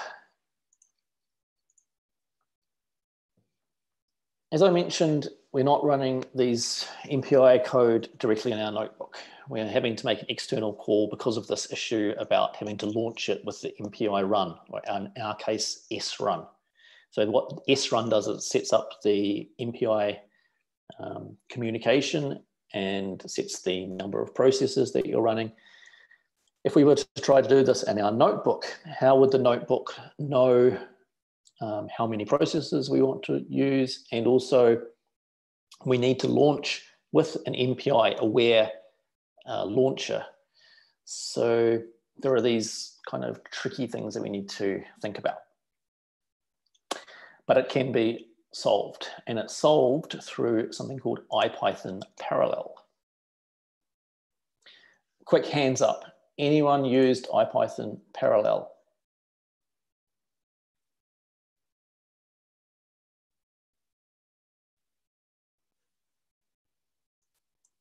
Again, I don't see any hands. So IPython parallel is a generic way of doing parallel computing. It doesn't only work with MPI. It has its own way to do any kind of generic communication across distributed memory and shared memory computers. So I would thoroughly encourage you to have a look at the spec. The basic idea is that you imagine that we're in our notebook cell. We have an IPython process running in the background, which is every time we issue a code cell here, it's making a call externally to IPython. So already there's kind of communication involved, right? We're using a client in the front end, and we're telling the back end process to do something, and then it will return us something back in our browser. So there's already communication. There's already potential to be able to do parallel computing, because instead of just having one IPython process running, why don't we just have loads of them running in the background? And this is what are known as IPython parallel engines, or IPyparallel engines. Basically, every engine is like a process. And so you consider it similar to when we were doing MPI processes. Each of them could be running a copy of our program. And then you need something to be able to schedule the communication between them and to be able to return results back to our browser. And so there are two kind of parts to it. There's the controller, which is consisting of this hub and schedulers, and they're sending the work to the engines and receiving responses back, and basically scheduling all of the work for us, all the tasks. And then there's the engines. So we have a controller and a series of engines. And how do we get them started? There are a few different ways you can do it. Three of them are mentioned here. So one of them is to start the controller, and then you start one or more engines and you tell them to refer back to that controller. So the controller process will start, and then you tell the engines, I want you to point back to that process ID of the controller, and then the controller will know that certain processes have started, the engines that are going to be doing the work, and everything can then start.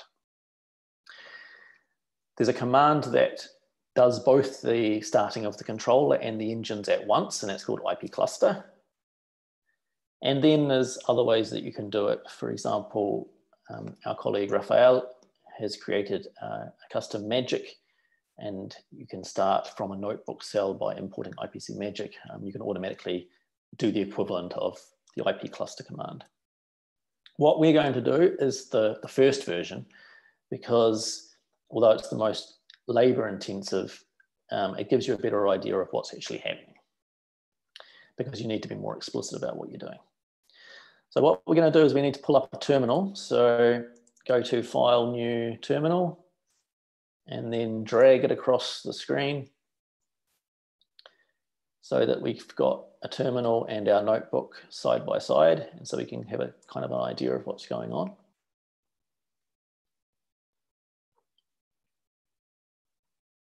Hands up if everyone's got the terminal running.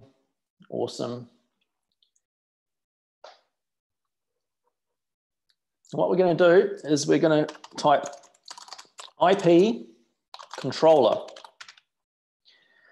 start, and then what we're going to do is we're going to run it in the background, so we don't need to bring up yet another terminal. So issue that. You can see it will start to produce some output to the screen, and because we're running it in the background, our cursor is returned. And hopefully you'll see something like connected, or an idea that something's actually happening.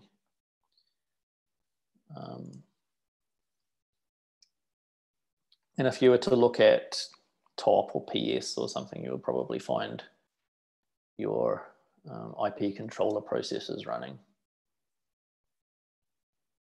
And then the second part that we need to do is to run the engine, start the engines. So we can do that by srun -n and then a certain number of processes.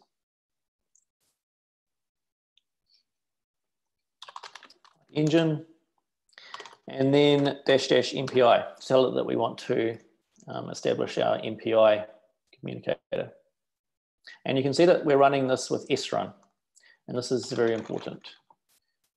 Because likewise, the problem that we had with our with running MPI within our notebook, we needed to be able to start these with srun. So it sets up our MPI for us. So we run it. Probably some of you have already run it. Let me make this terminal a little bit wider so you can see what's happening. Okay, so immediately we can see some interesting stuff. So each of these engines is going to output some information, and you can see that it's already done a from MPI for Pi import MPI, and that's because we passed it that MPI flag, and it's called MPI.com world get rank method. It's called the get size method.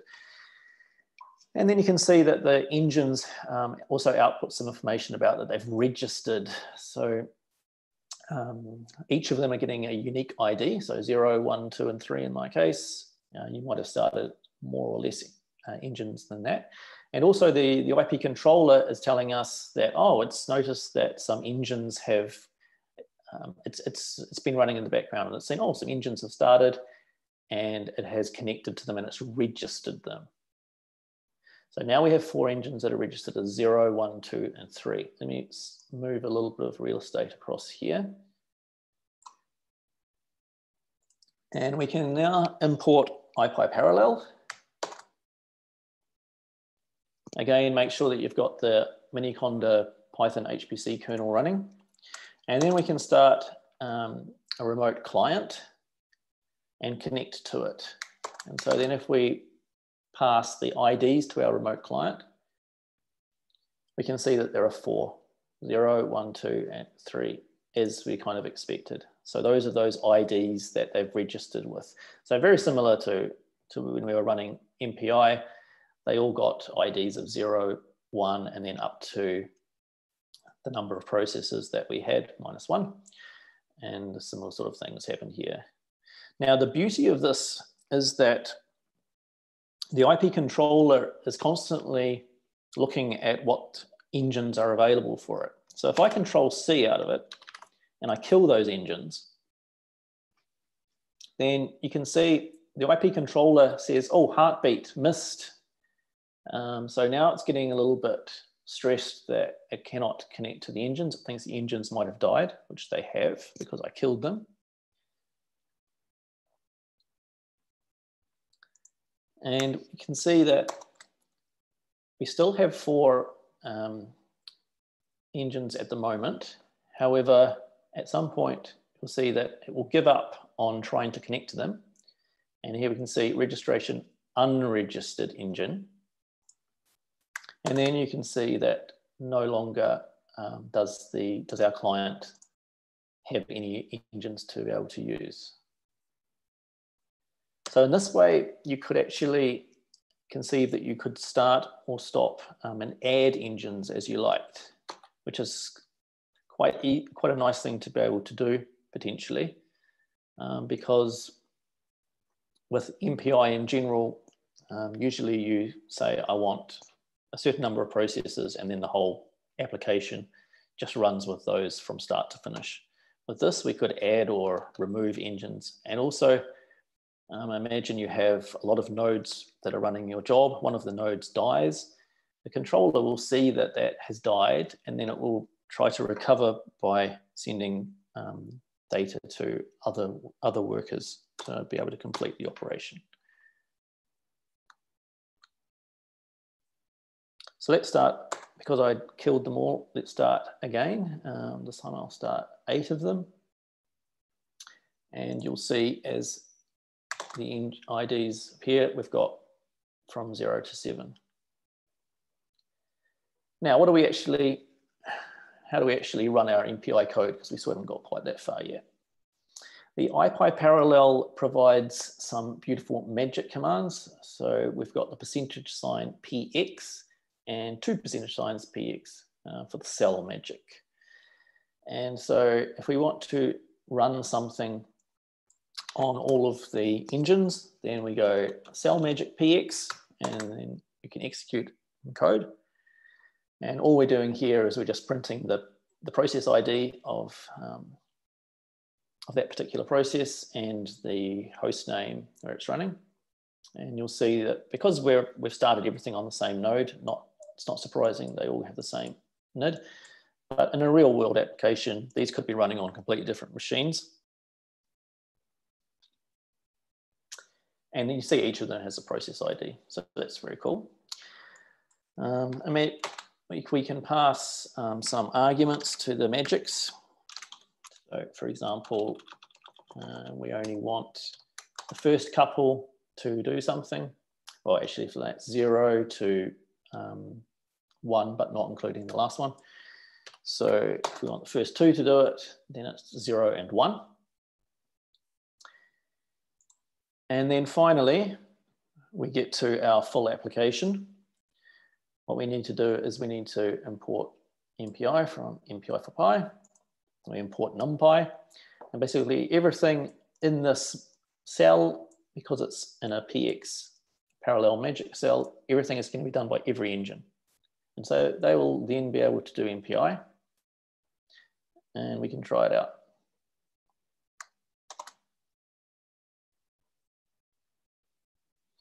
So once again, you can see that we're not having to make that external call to srun because our engines are ready. And what we do is we can paste our MPI code directly into the cell and we can just run it with this magic. Here again, I think what we're doing is we're creating a small NumPy array. It's slightly different. This time we have the size by size array, and then what we do is we send one row to each process.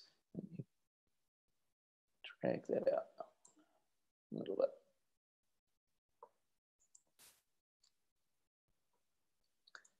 So let's do it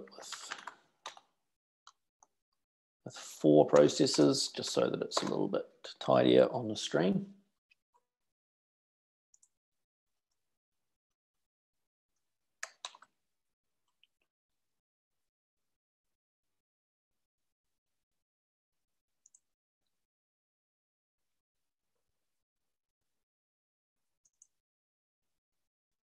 Just registering the engines.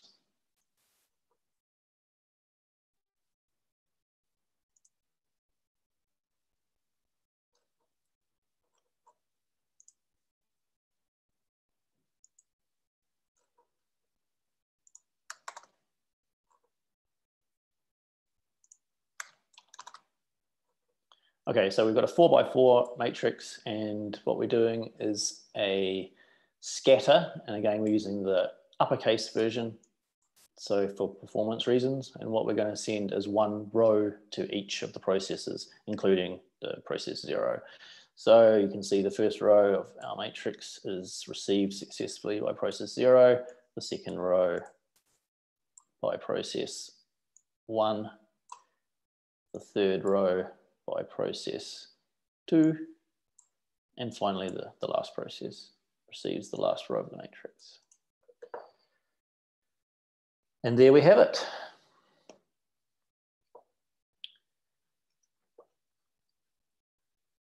So do we have any questions?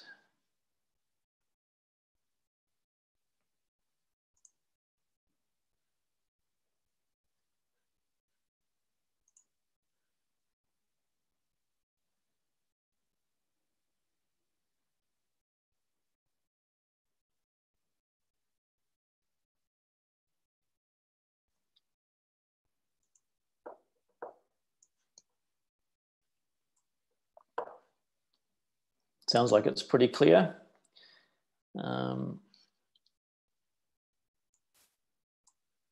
As I say, it's the example we've shown. We've just been using one node, but there's absolutely nothing to stop you from using multiple. Okay, we have a question. Is there a difference between MPI and multiprocessing?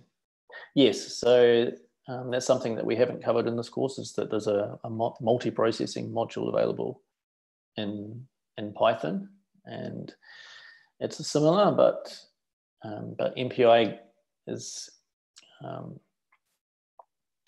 is potentially more performant because in HPC environments, I guess a lot of time and effort is put into optimizing MPI operations.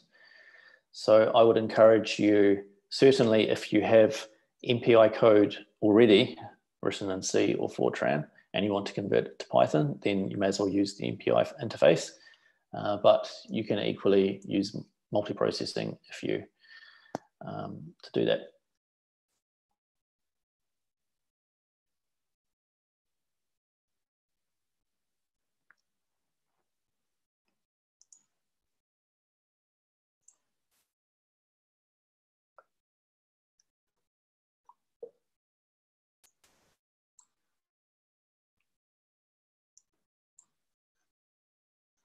So we have 45 minutes to go.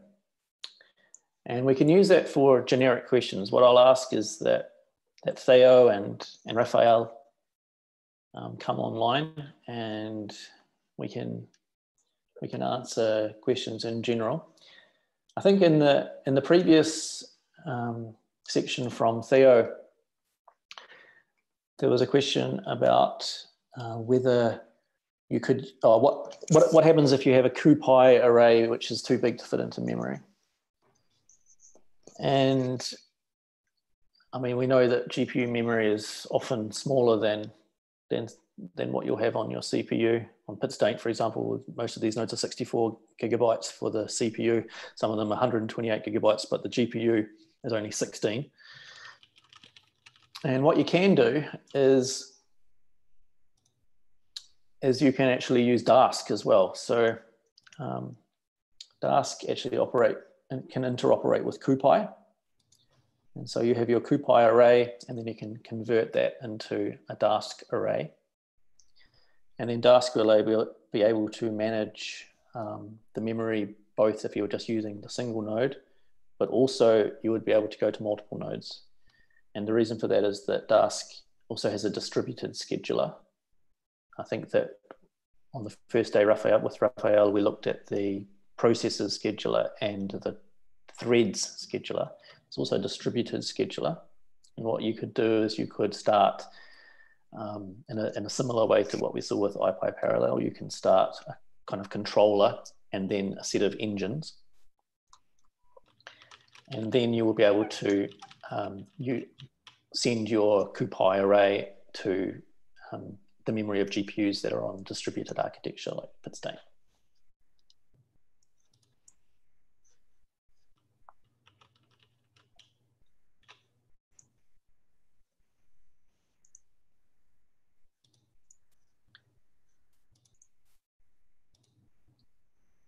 So let me just allow Theo and Vasily to come on.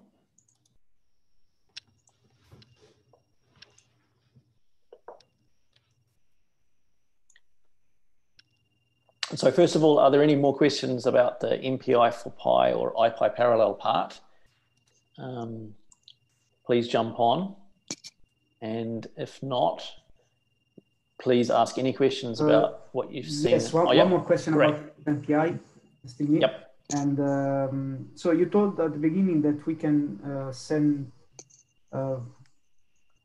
data to different machines, right? Yep.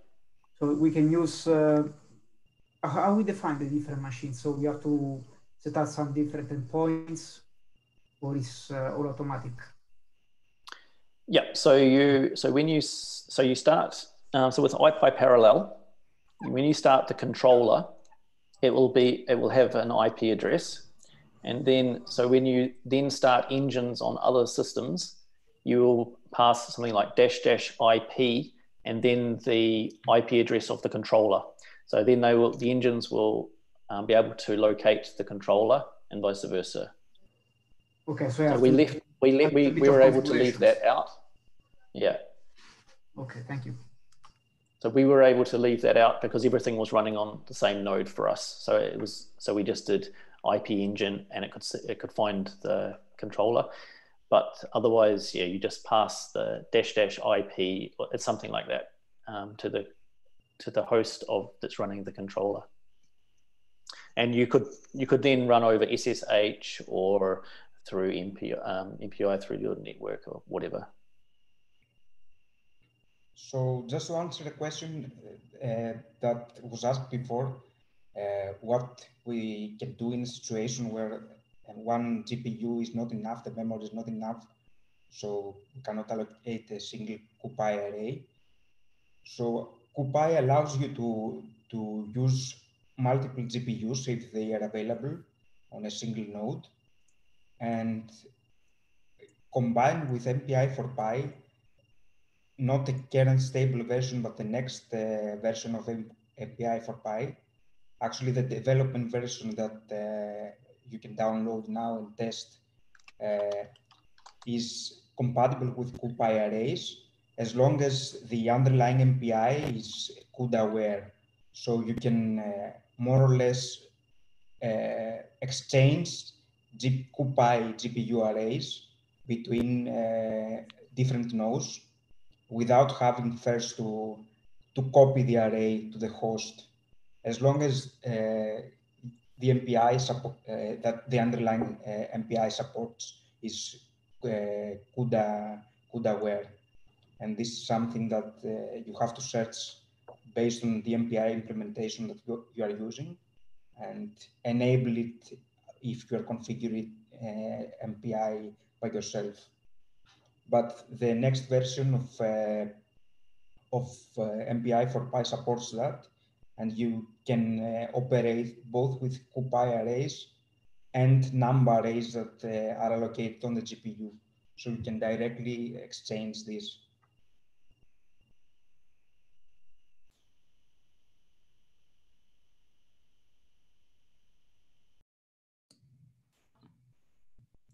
Tim, there are a couple of questions. One, I think, is about MPI profiling.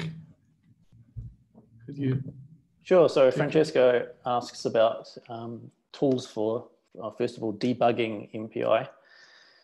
And so, yeah, so debugging of parallel code it can be tricky at times, all right? And so I guess there are a couple of commercial products that are popular at high performance computing sites. So one of them is called the DDT, and that is the one that we have at CSCS, and that comes from Alinea, which is now owned by ARM.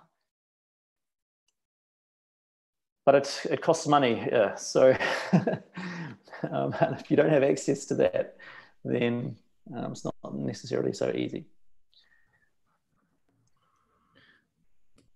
I can answer the question from Loic. So the question is, how do you know if a workflow is worth it to be parallelized? I've tried to implement some of the things learned in the class on my data analysis, and they are less efficient than the standard code. Well, I mean, that's a good question. And I will start the opposite way. Usually when you start, yeah, it might be slower, but this doesn't mean that there's no parallelization opportunity. So essentially, you need to understand your algorithm. So to understand whether there are opportunities to parallelize, like there are no dependencies or there are steps that can happen in parallel. And after you do that, and then there is also a basic law, which is called Amdahl's law. So if you can't parallelize, I mean, even a part of your application, then you might be limited. You will be limited in the actual speed up that you will take. So you have first to see which parts and for what amount of time they account for are actually parallel. It can be parallelized. That's the first step. And then after you do that, then you start looking into, if especially we're talking about GPUs, data transfers, whether you can parallelize or overlap or avoid multiple data transfers, and then you go on and go on. But as a general rule of thumb, I would say understand your problem and see, try to rule out parallelization, serialization problems. Hope that answered your question. And just to go back to Francesco, so he also talked about profiling of MPI code. And so that the MPI standard, it actually includes a profiling interface. So there's that for starters. And then of course there are various tools. So MPIP, I think is one of them, which is a free or non-commercial. And then there are, of course, also some commercial options and vendor-specific ones. So on the Cray machine, we have a tool called CrayPat, which does profiling of MPI applications. And again, depending on the vendor of your machine, there's probably some other vendor-specific tools. For the question of Hannes, I think simply we didn't think about it. Maybe it's a good suggestion for the next edition of the course. We always saw TensorFlow more like related to people interested in deep learning, but yeah, that's true. Yeah, I think we can think about some examples, and maybe for the next course we can add it. Yeah, thank you. But we have already you have already organized the dedicated course for that, right? Yeah. The past. So just to chime in again for the follow-up question from Giordano, where he says, we have seen Numba and CuPy to interact with GPU from Python. How they handle a situation where I use Numba.CUDA code or CuPy arrays, but I don't have a GPU. With TensorFlow, this would be free as they have CPU API. Well, I can answer for the Numba.CUDA part. There, it's, as you've seen, is quite much more manual. So it really looks like an 1-1 to CUDA. Now for CuPy, Theo, so to answer your question, there you would need a layer on top of that. But for CuPy, I don't know, I can give it to Theo. Yeah, also from the Numba point of view, that's why we separated the course in two different sessions for the part of the GPU and the CPU, because from the Numba point of view, it's completely different what you have to do when you're programming something for the GPU. So if a GPU is not available in your system and you try to use the CUDA JIT, well, Numba will start complaining, of course. With CuPy, the situation is a little bit different because CuPy more or less tries to be compatible with NumPy as much as possible. So as you saw from my example, you can check the array, and if it's the array that you're passing to a function is not a GPU one, but it's a NumPy one, then it will use the NumPy module. So you can make your code generic like that. But of course, you cannot use element-wise kernels and stuff like that with NumPy. Then you will have to have a GPU on your system. Also, CuPy also has experimental support at the moment for AMD GPUs, but in general, you need a GPU accelerator to be able to use it. Otherwise, you have to stick with pure NumPy. And in the Numba case, you cannot do these kernels. You will stick with the typical NGIT, the vectorize with target CPU or target parallel. There is also the vectorize with target CUDA, but then it will complain as soon as it tries to compile the kernel, because it will not find the corresponding libraries that it needs to do so. So for Numba, if you do the numba.s, it will give you all the information about the system. It will tell you that it found CUDA or whatever. Otherwise, when it tries to compile the kernel, it will complain.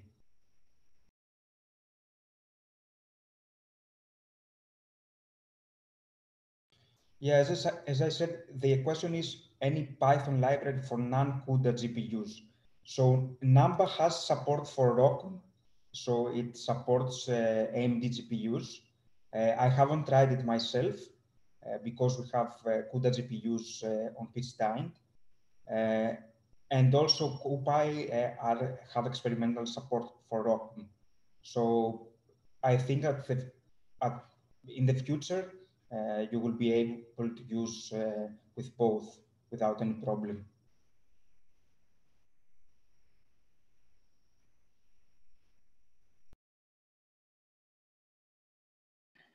As a follow-up to the answer of Vasily about the parallelization and the distribution, I don't know, some tips that also can help you to debug what is happening. Since you said that this is lower now, I guess you can start by parallelizing only very small, tiny parts of the code, one by one, and then you can check the non-parallel version compared to the other one, and you can have a look to top and see if the non-parallel, the original version is already multi-threaded. In that case, maybe adding distribution is going just to make it worse. And the other thing is also with top, the distributed version, you can have a look if it is actually using more than 100%, using many CPUs, because of the thing with the guild. It can happen that it's just switching from one thread to the other one, but executing everything concurrently. Those are some tips you can have a look. Also, for non-CUDA GPUs, there is also PyOpenCL that you can check. It's similar to PyCUDA, but for writing OpenCL code and interacting with from Python. But it's difficult to have one, even if you had the same code running on the CPUs and the GPUs, because the architecture is completely different. Then you have to take other things into account, like memory transfers, for example.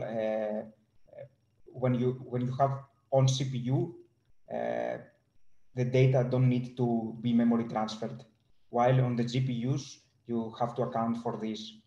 So it's not that it's easy to have a version that is aware where it's running and will run with the best performance in both cases.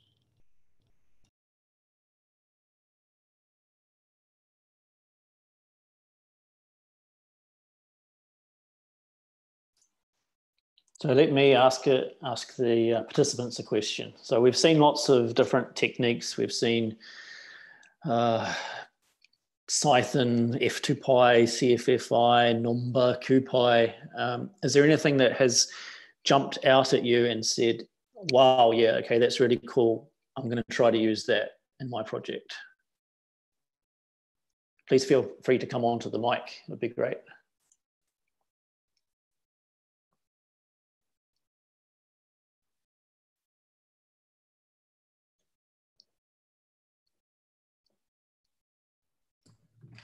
Nothing was so cool. Or all of them were so cool, they don't know what to choose. Yeah. I really liked Numba so far, and this parallel MPI for Pi, and Dask. I'm not so, CuPy, okay, all GPU stuff, and then I'm not so, let's say I'm not so convinced by Python or CFFI. I thought they would have been better, but I don't know. It doesn't look so simple to use them, or straightforward, or useful. I mean, most of the time I start from scratch when I don't have any pre-existing code, so I think I will use Numba first, and then maybe extend with some other CuPy or something like that before having to use like actual C code if I start from Python. Mm-hmm. I mean, I know how to optimize the code, like with intrinsics, all that stuff, but it doesn't look so straightforward to me other than just use Numba or the other things, I would say, for new code, let's say.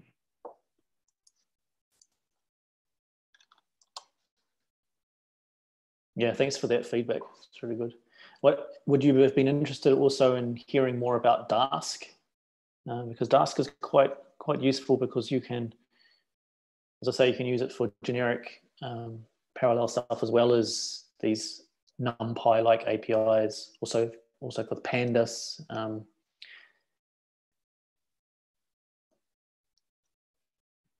I heard that Dask is a part of some bigger like numerical Python project from Conda, right? Yeah, probably non-focus. Yeah. Yeah, probably could be an overview. I mean, I think they're all connected, right? Like pandas, and so it should be also. I mean, maybe an overview of that would be interesting in this optic. It seems like high HPC focused.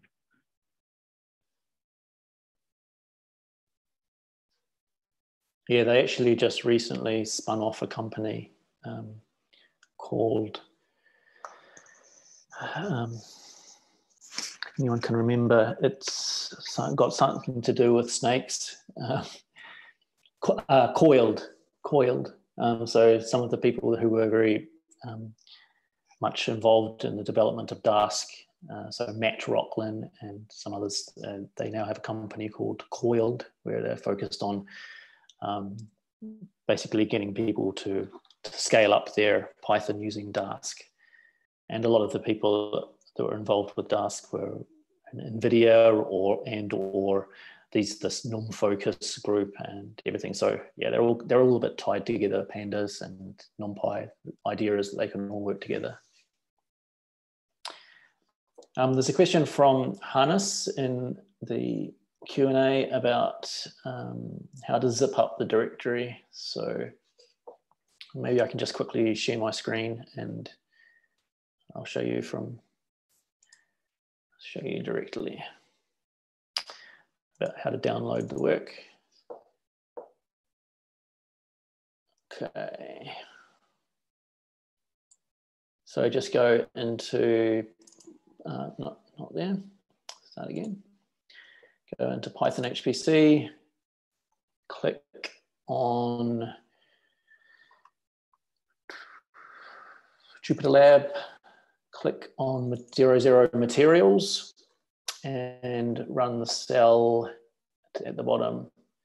So basically you're just doing a tar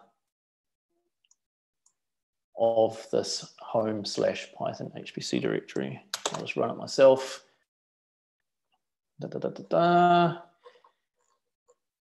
And then you will see that will appear in your directory structure, this tar.gz, and then you can just right click and then you can go download. Okay. So the important thing to note is that it's in the Jupyter Lab directory and it's 00-materials.ipy notebook.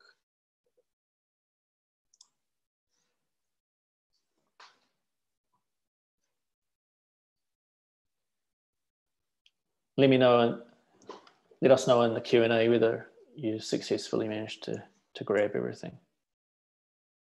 The accounts should stay active until at least midnight tonight and possibly tomorrow as well. So although the reservation will not be current, so you will not need to launch your notebook with the HPC Python reservation. You'll be able to launch just directly with the defaults from the front page. Definitely until midnight tonight, possibly slightly longer.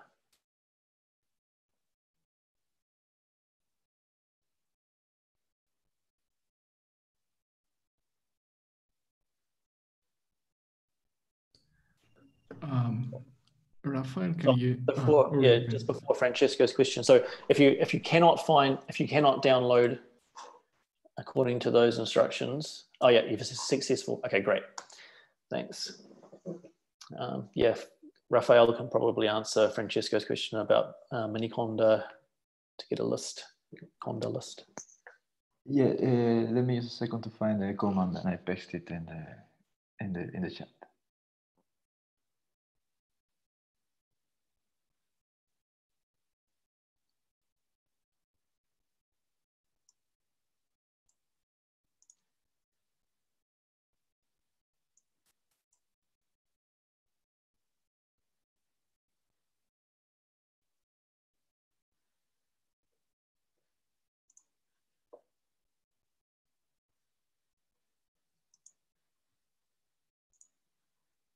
Okay, I'll reverse my question from earlier from the other side. Was there something that you had kind of hoped to see that would be covered here that wasn't? Something that you would have, or something that would have been better to have had more in-depth look at?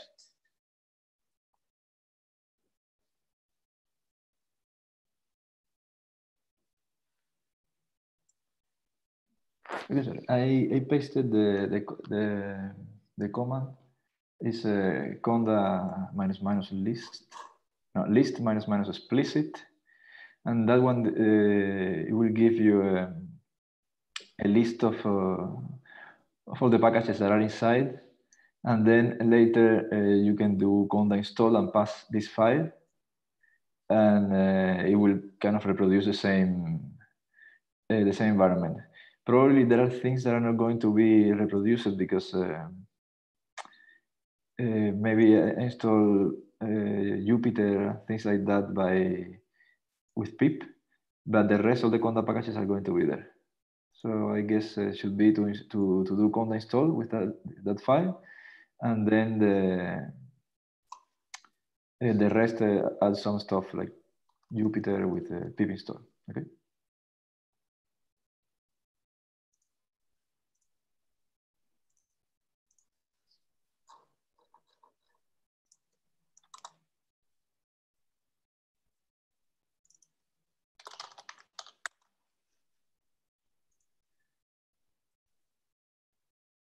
So nothing that immediately comes to mind that was missing or you thought you would have loved to have heard some more about?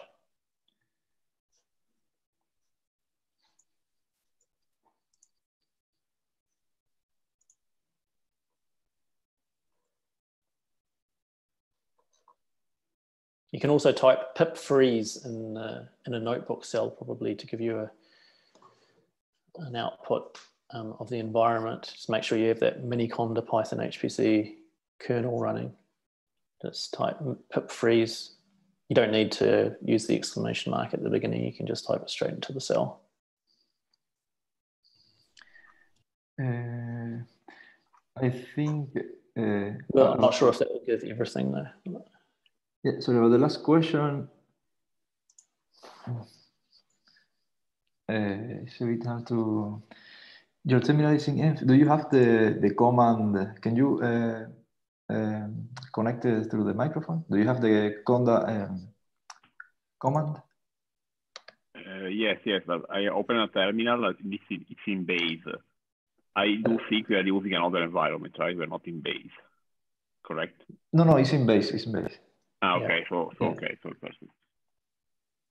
Yeah, it's in base. We named the kernel when we were using Jupyter. We called that Python HPC, but the actual conda environment is just base. Yeah.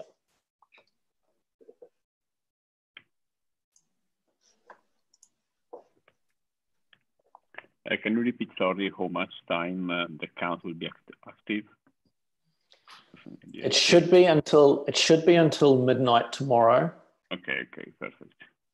Yeah, but the reservation will end at 6 p.m. today. So then you should just, if you want to launch a notebook, you just go with the defaults from the front page form. Don't put HPC_Python into the advanced reservation field. Just leave that empty.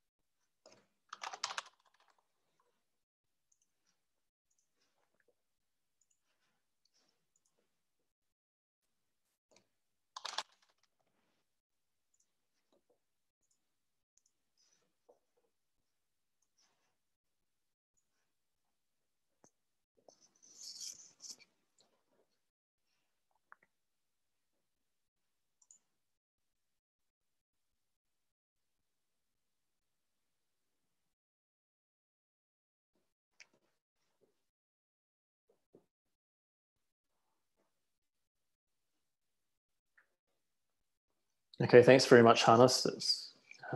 it's great to have you in the course as well, and I'm glad that you found some cool stuff.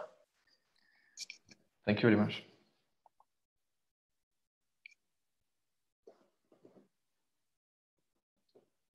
It would be great to hear from people following up. If you do implement some of these techniques in your projects, send us an email. You know at least some of our email addresses because you would have received the information about the course probably from Rafael or Guilherme. So yeah, please let us know if you do manage to use these in a real world application. It's great.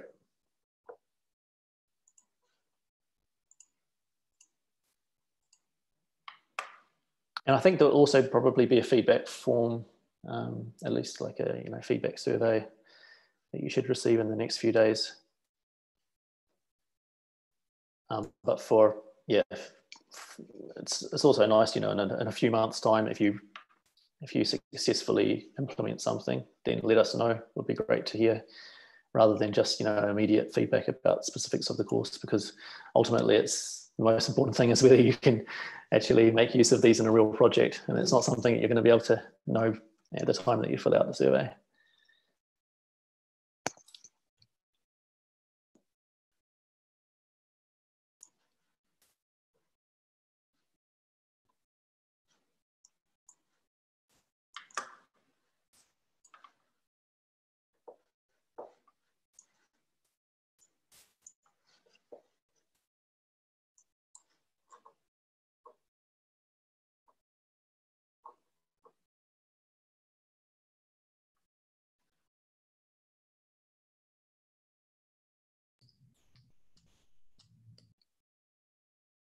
Thanks, Devendra. Yeah.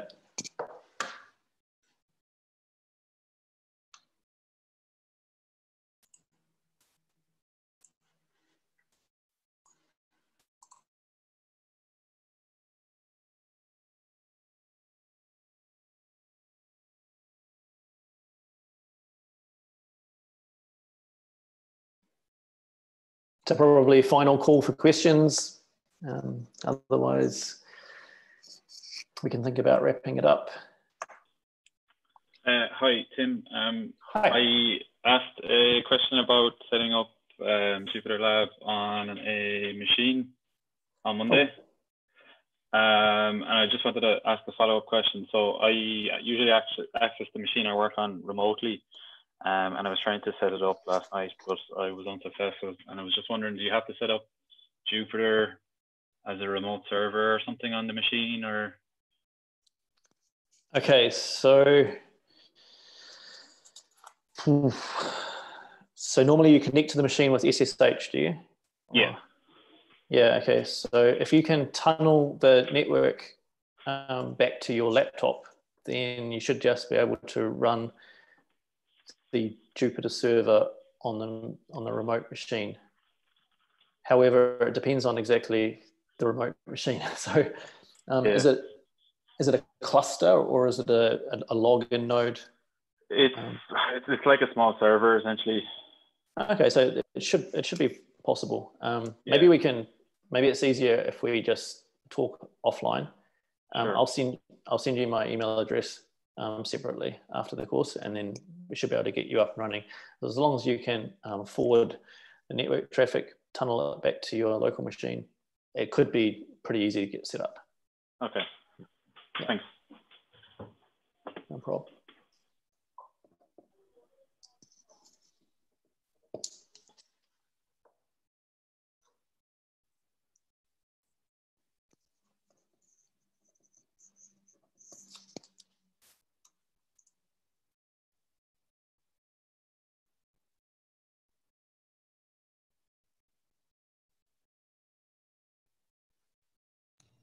I can answer the container question because I'm working with containers now in general. So Docker per se, you cannot run on pitch-blind because you need root access and you need also a daemon running.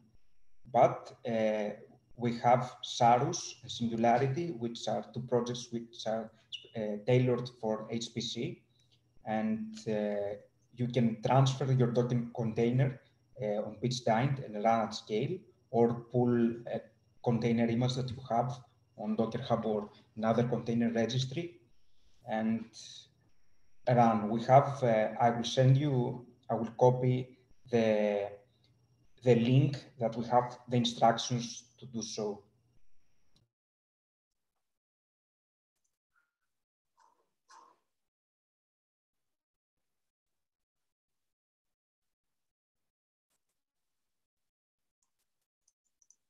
Yeah, so basically in a nutshell, we don't actually run Docker per se, but you can run containers. You can run Docker containers on PitchDyned. That's the simple answer. Yeah. And also thank you, Camila, for the feedback, and also for asking lots of questions during the course. It made it a little bit easier because, as you can imagine, doing it remotely, it's not so easy to get the interactivity that we're used to when we're giving these types of courses. So it's really good when people ask questions. So I appreciate that. As you can see, that even ourselves, we're not in the same room. We're all working from home or different places. So it's really good to have the interactivity. Thank you.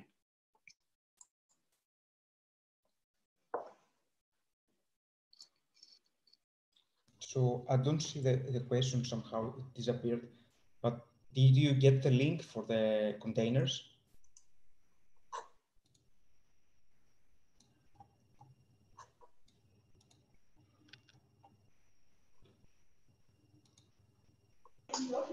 I can see the link, and I think it just moved up because I voted the question up. So on the top, you can see it. You got the link as well. Yeah. Yes, it's there. Okay, good. So so once the questions are answered, they then move according to how many upvotes that they got. It's very confusing. Yeah. Okay. Yeah. So also, I put a link for a parallel debugger as well in one of the questions earlier. So which the product formerly known as DDT, which is now called something else, Forge, a linear forge or ARM forge even. So yeah, maybe scroll through the Q&A before you leave, just to make sure you haven't missed anything. So yeah, Theo has put a link to the containers. Basically, as he mentioned, we use a tool called Saurus, and you can effectively convert your Docker container. Yeah, so to be able to run. And you can also run on Singularity. You can use Singularity as well. Yeah, one general comment about, I see a lot of on the Q&A, a lot of people saying that it's good that you solve the different tools, and that's basically what we wanted also, to not focus on one specific tool, but let you know also what's out there. And in the end, it's you who you can try these tools and decide which is appropriate for your work, because some of the tools may give you better results, but you will have to invest more onto them, while others will give you quicker solutions, but might not be that you may not have the great performance that you need. So it's always good to know what's out there, and that's why we keep updating the course, because Python is really popular now with all the data science and machine learning stuff that's happening. And so new tools come out all the time.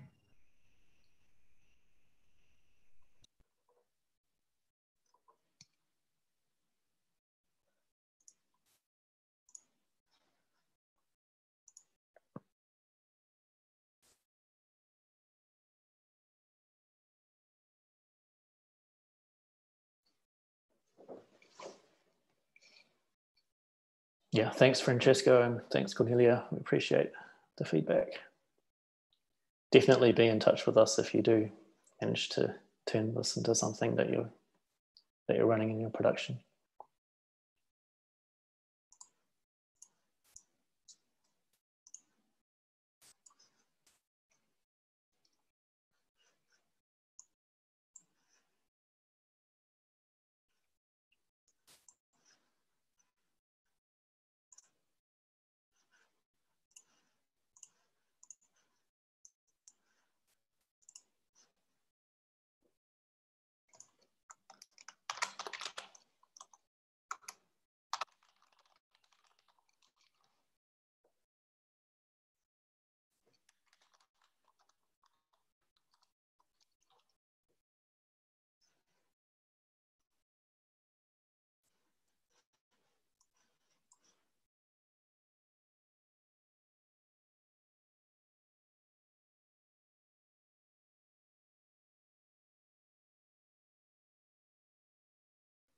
Okay, I think that it's basically 4 o'clock, so let's call it a day.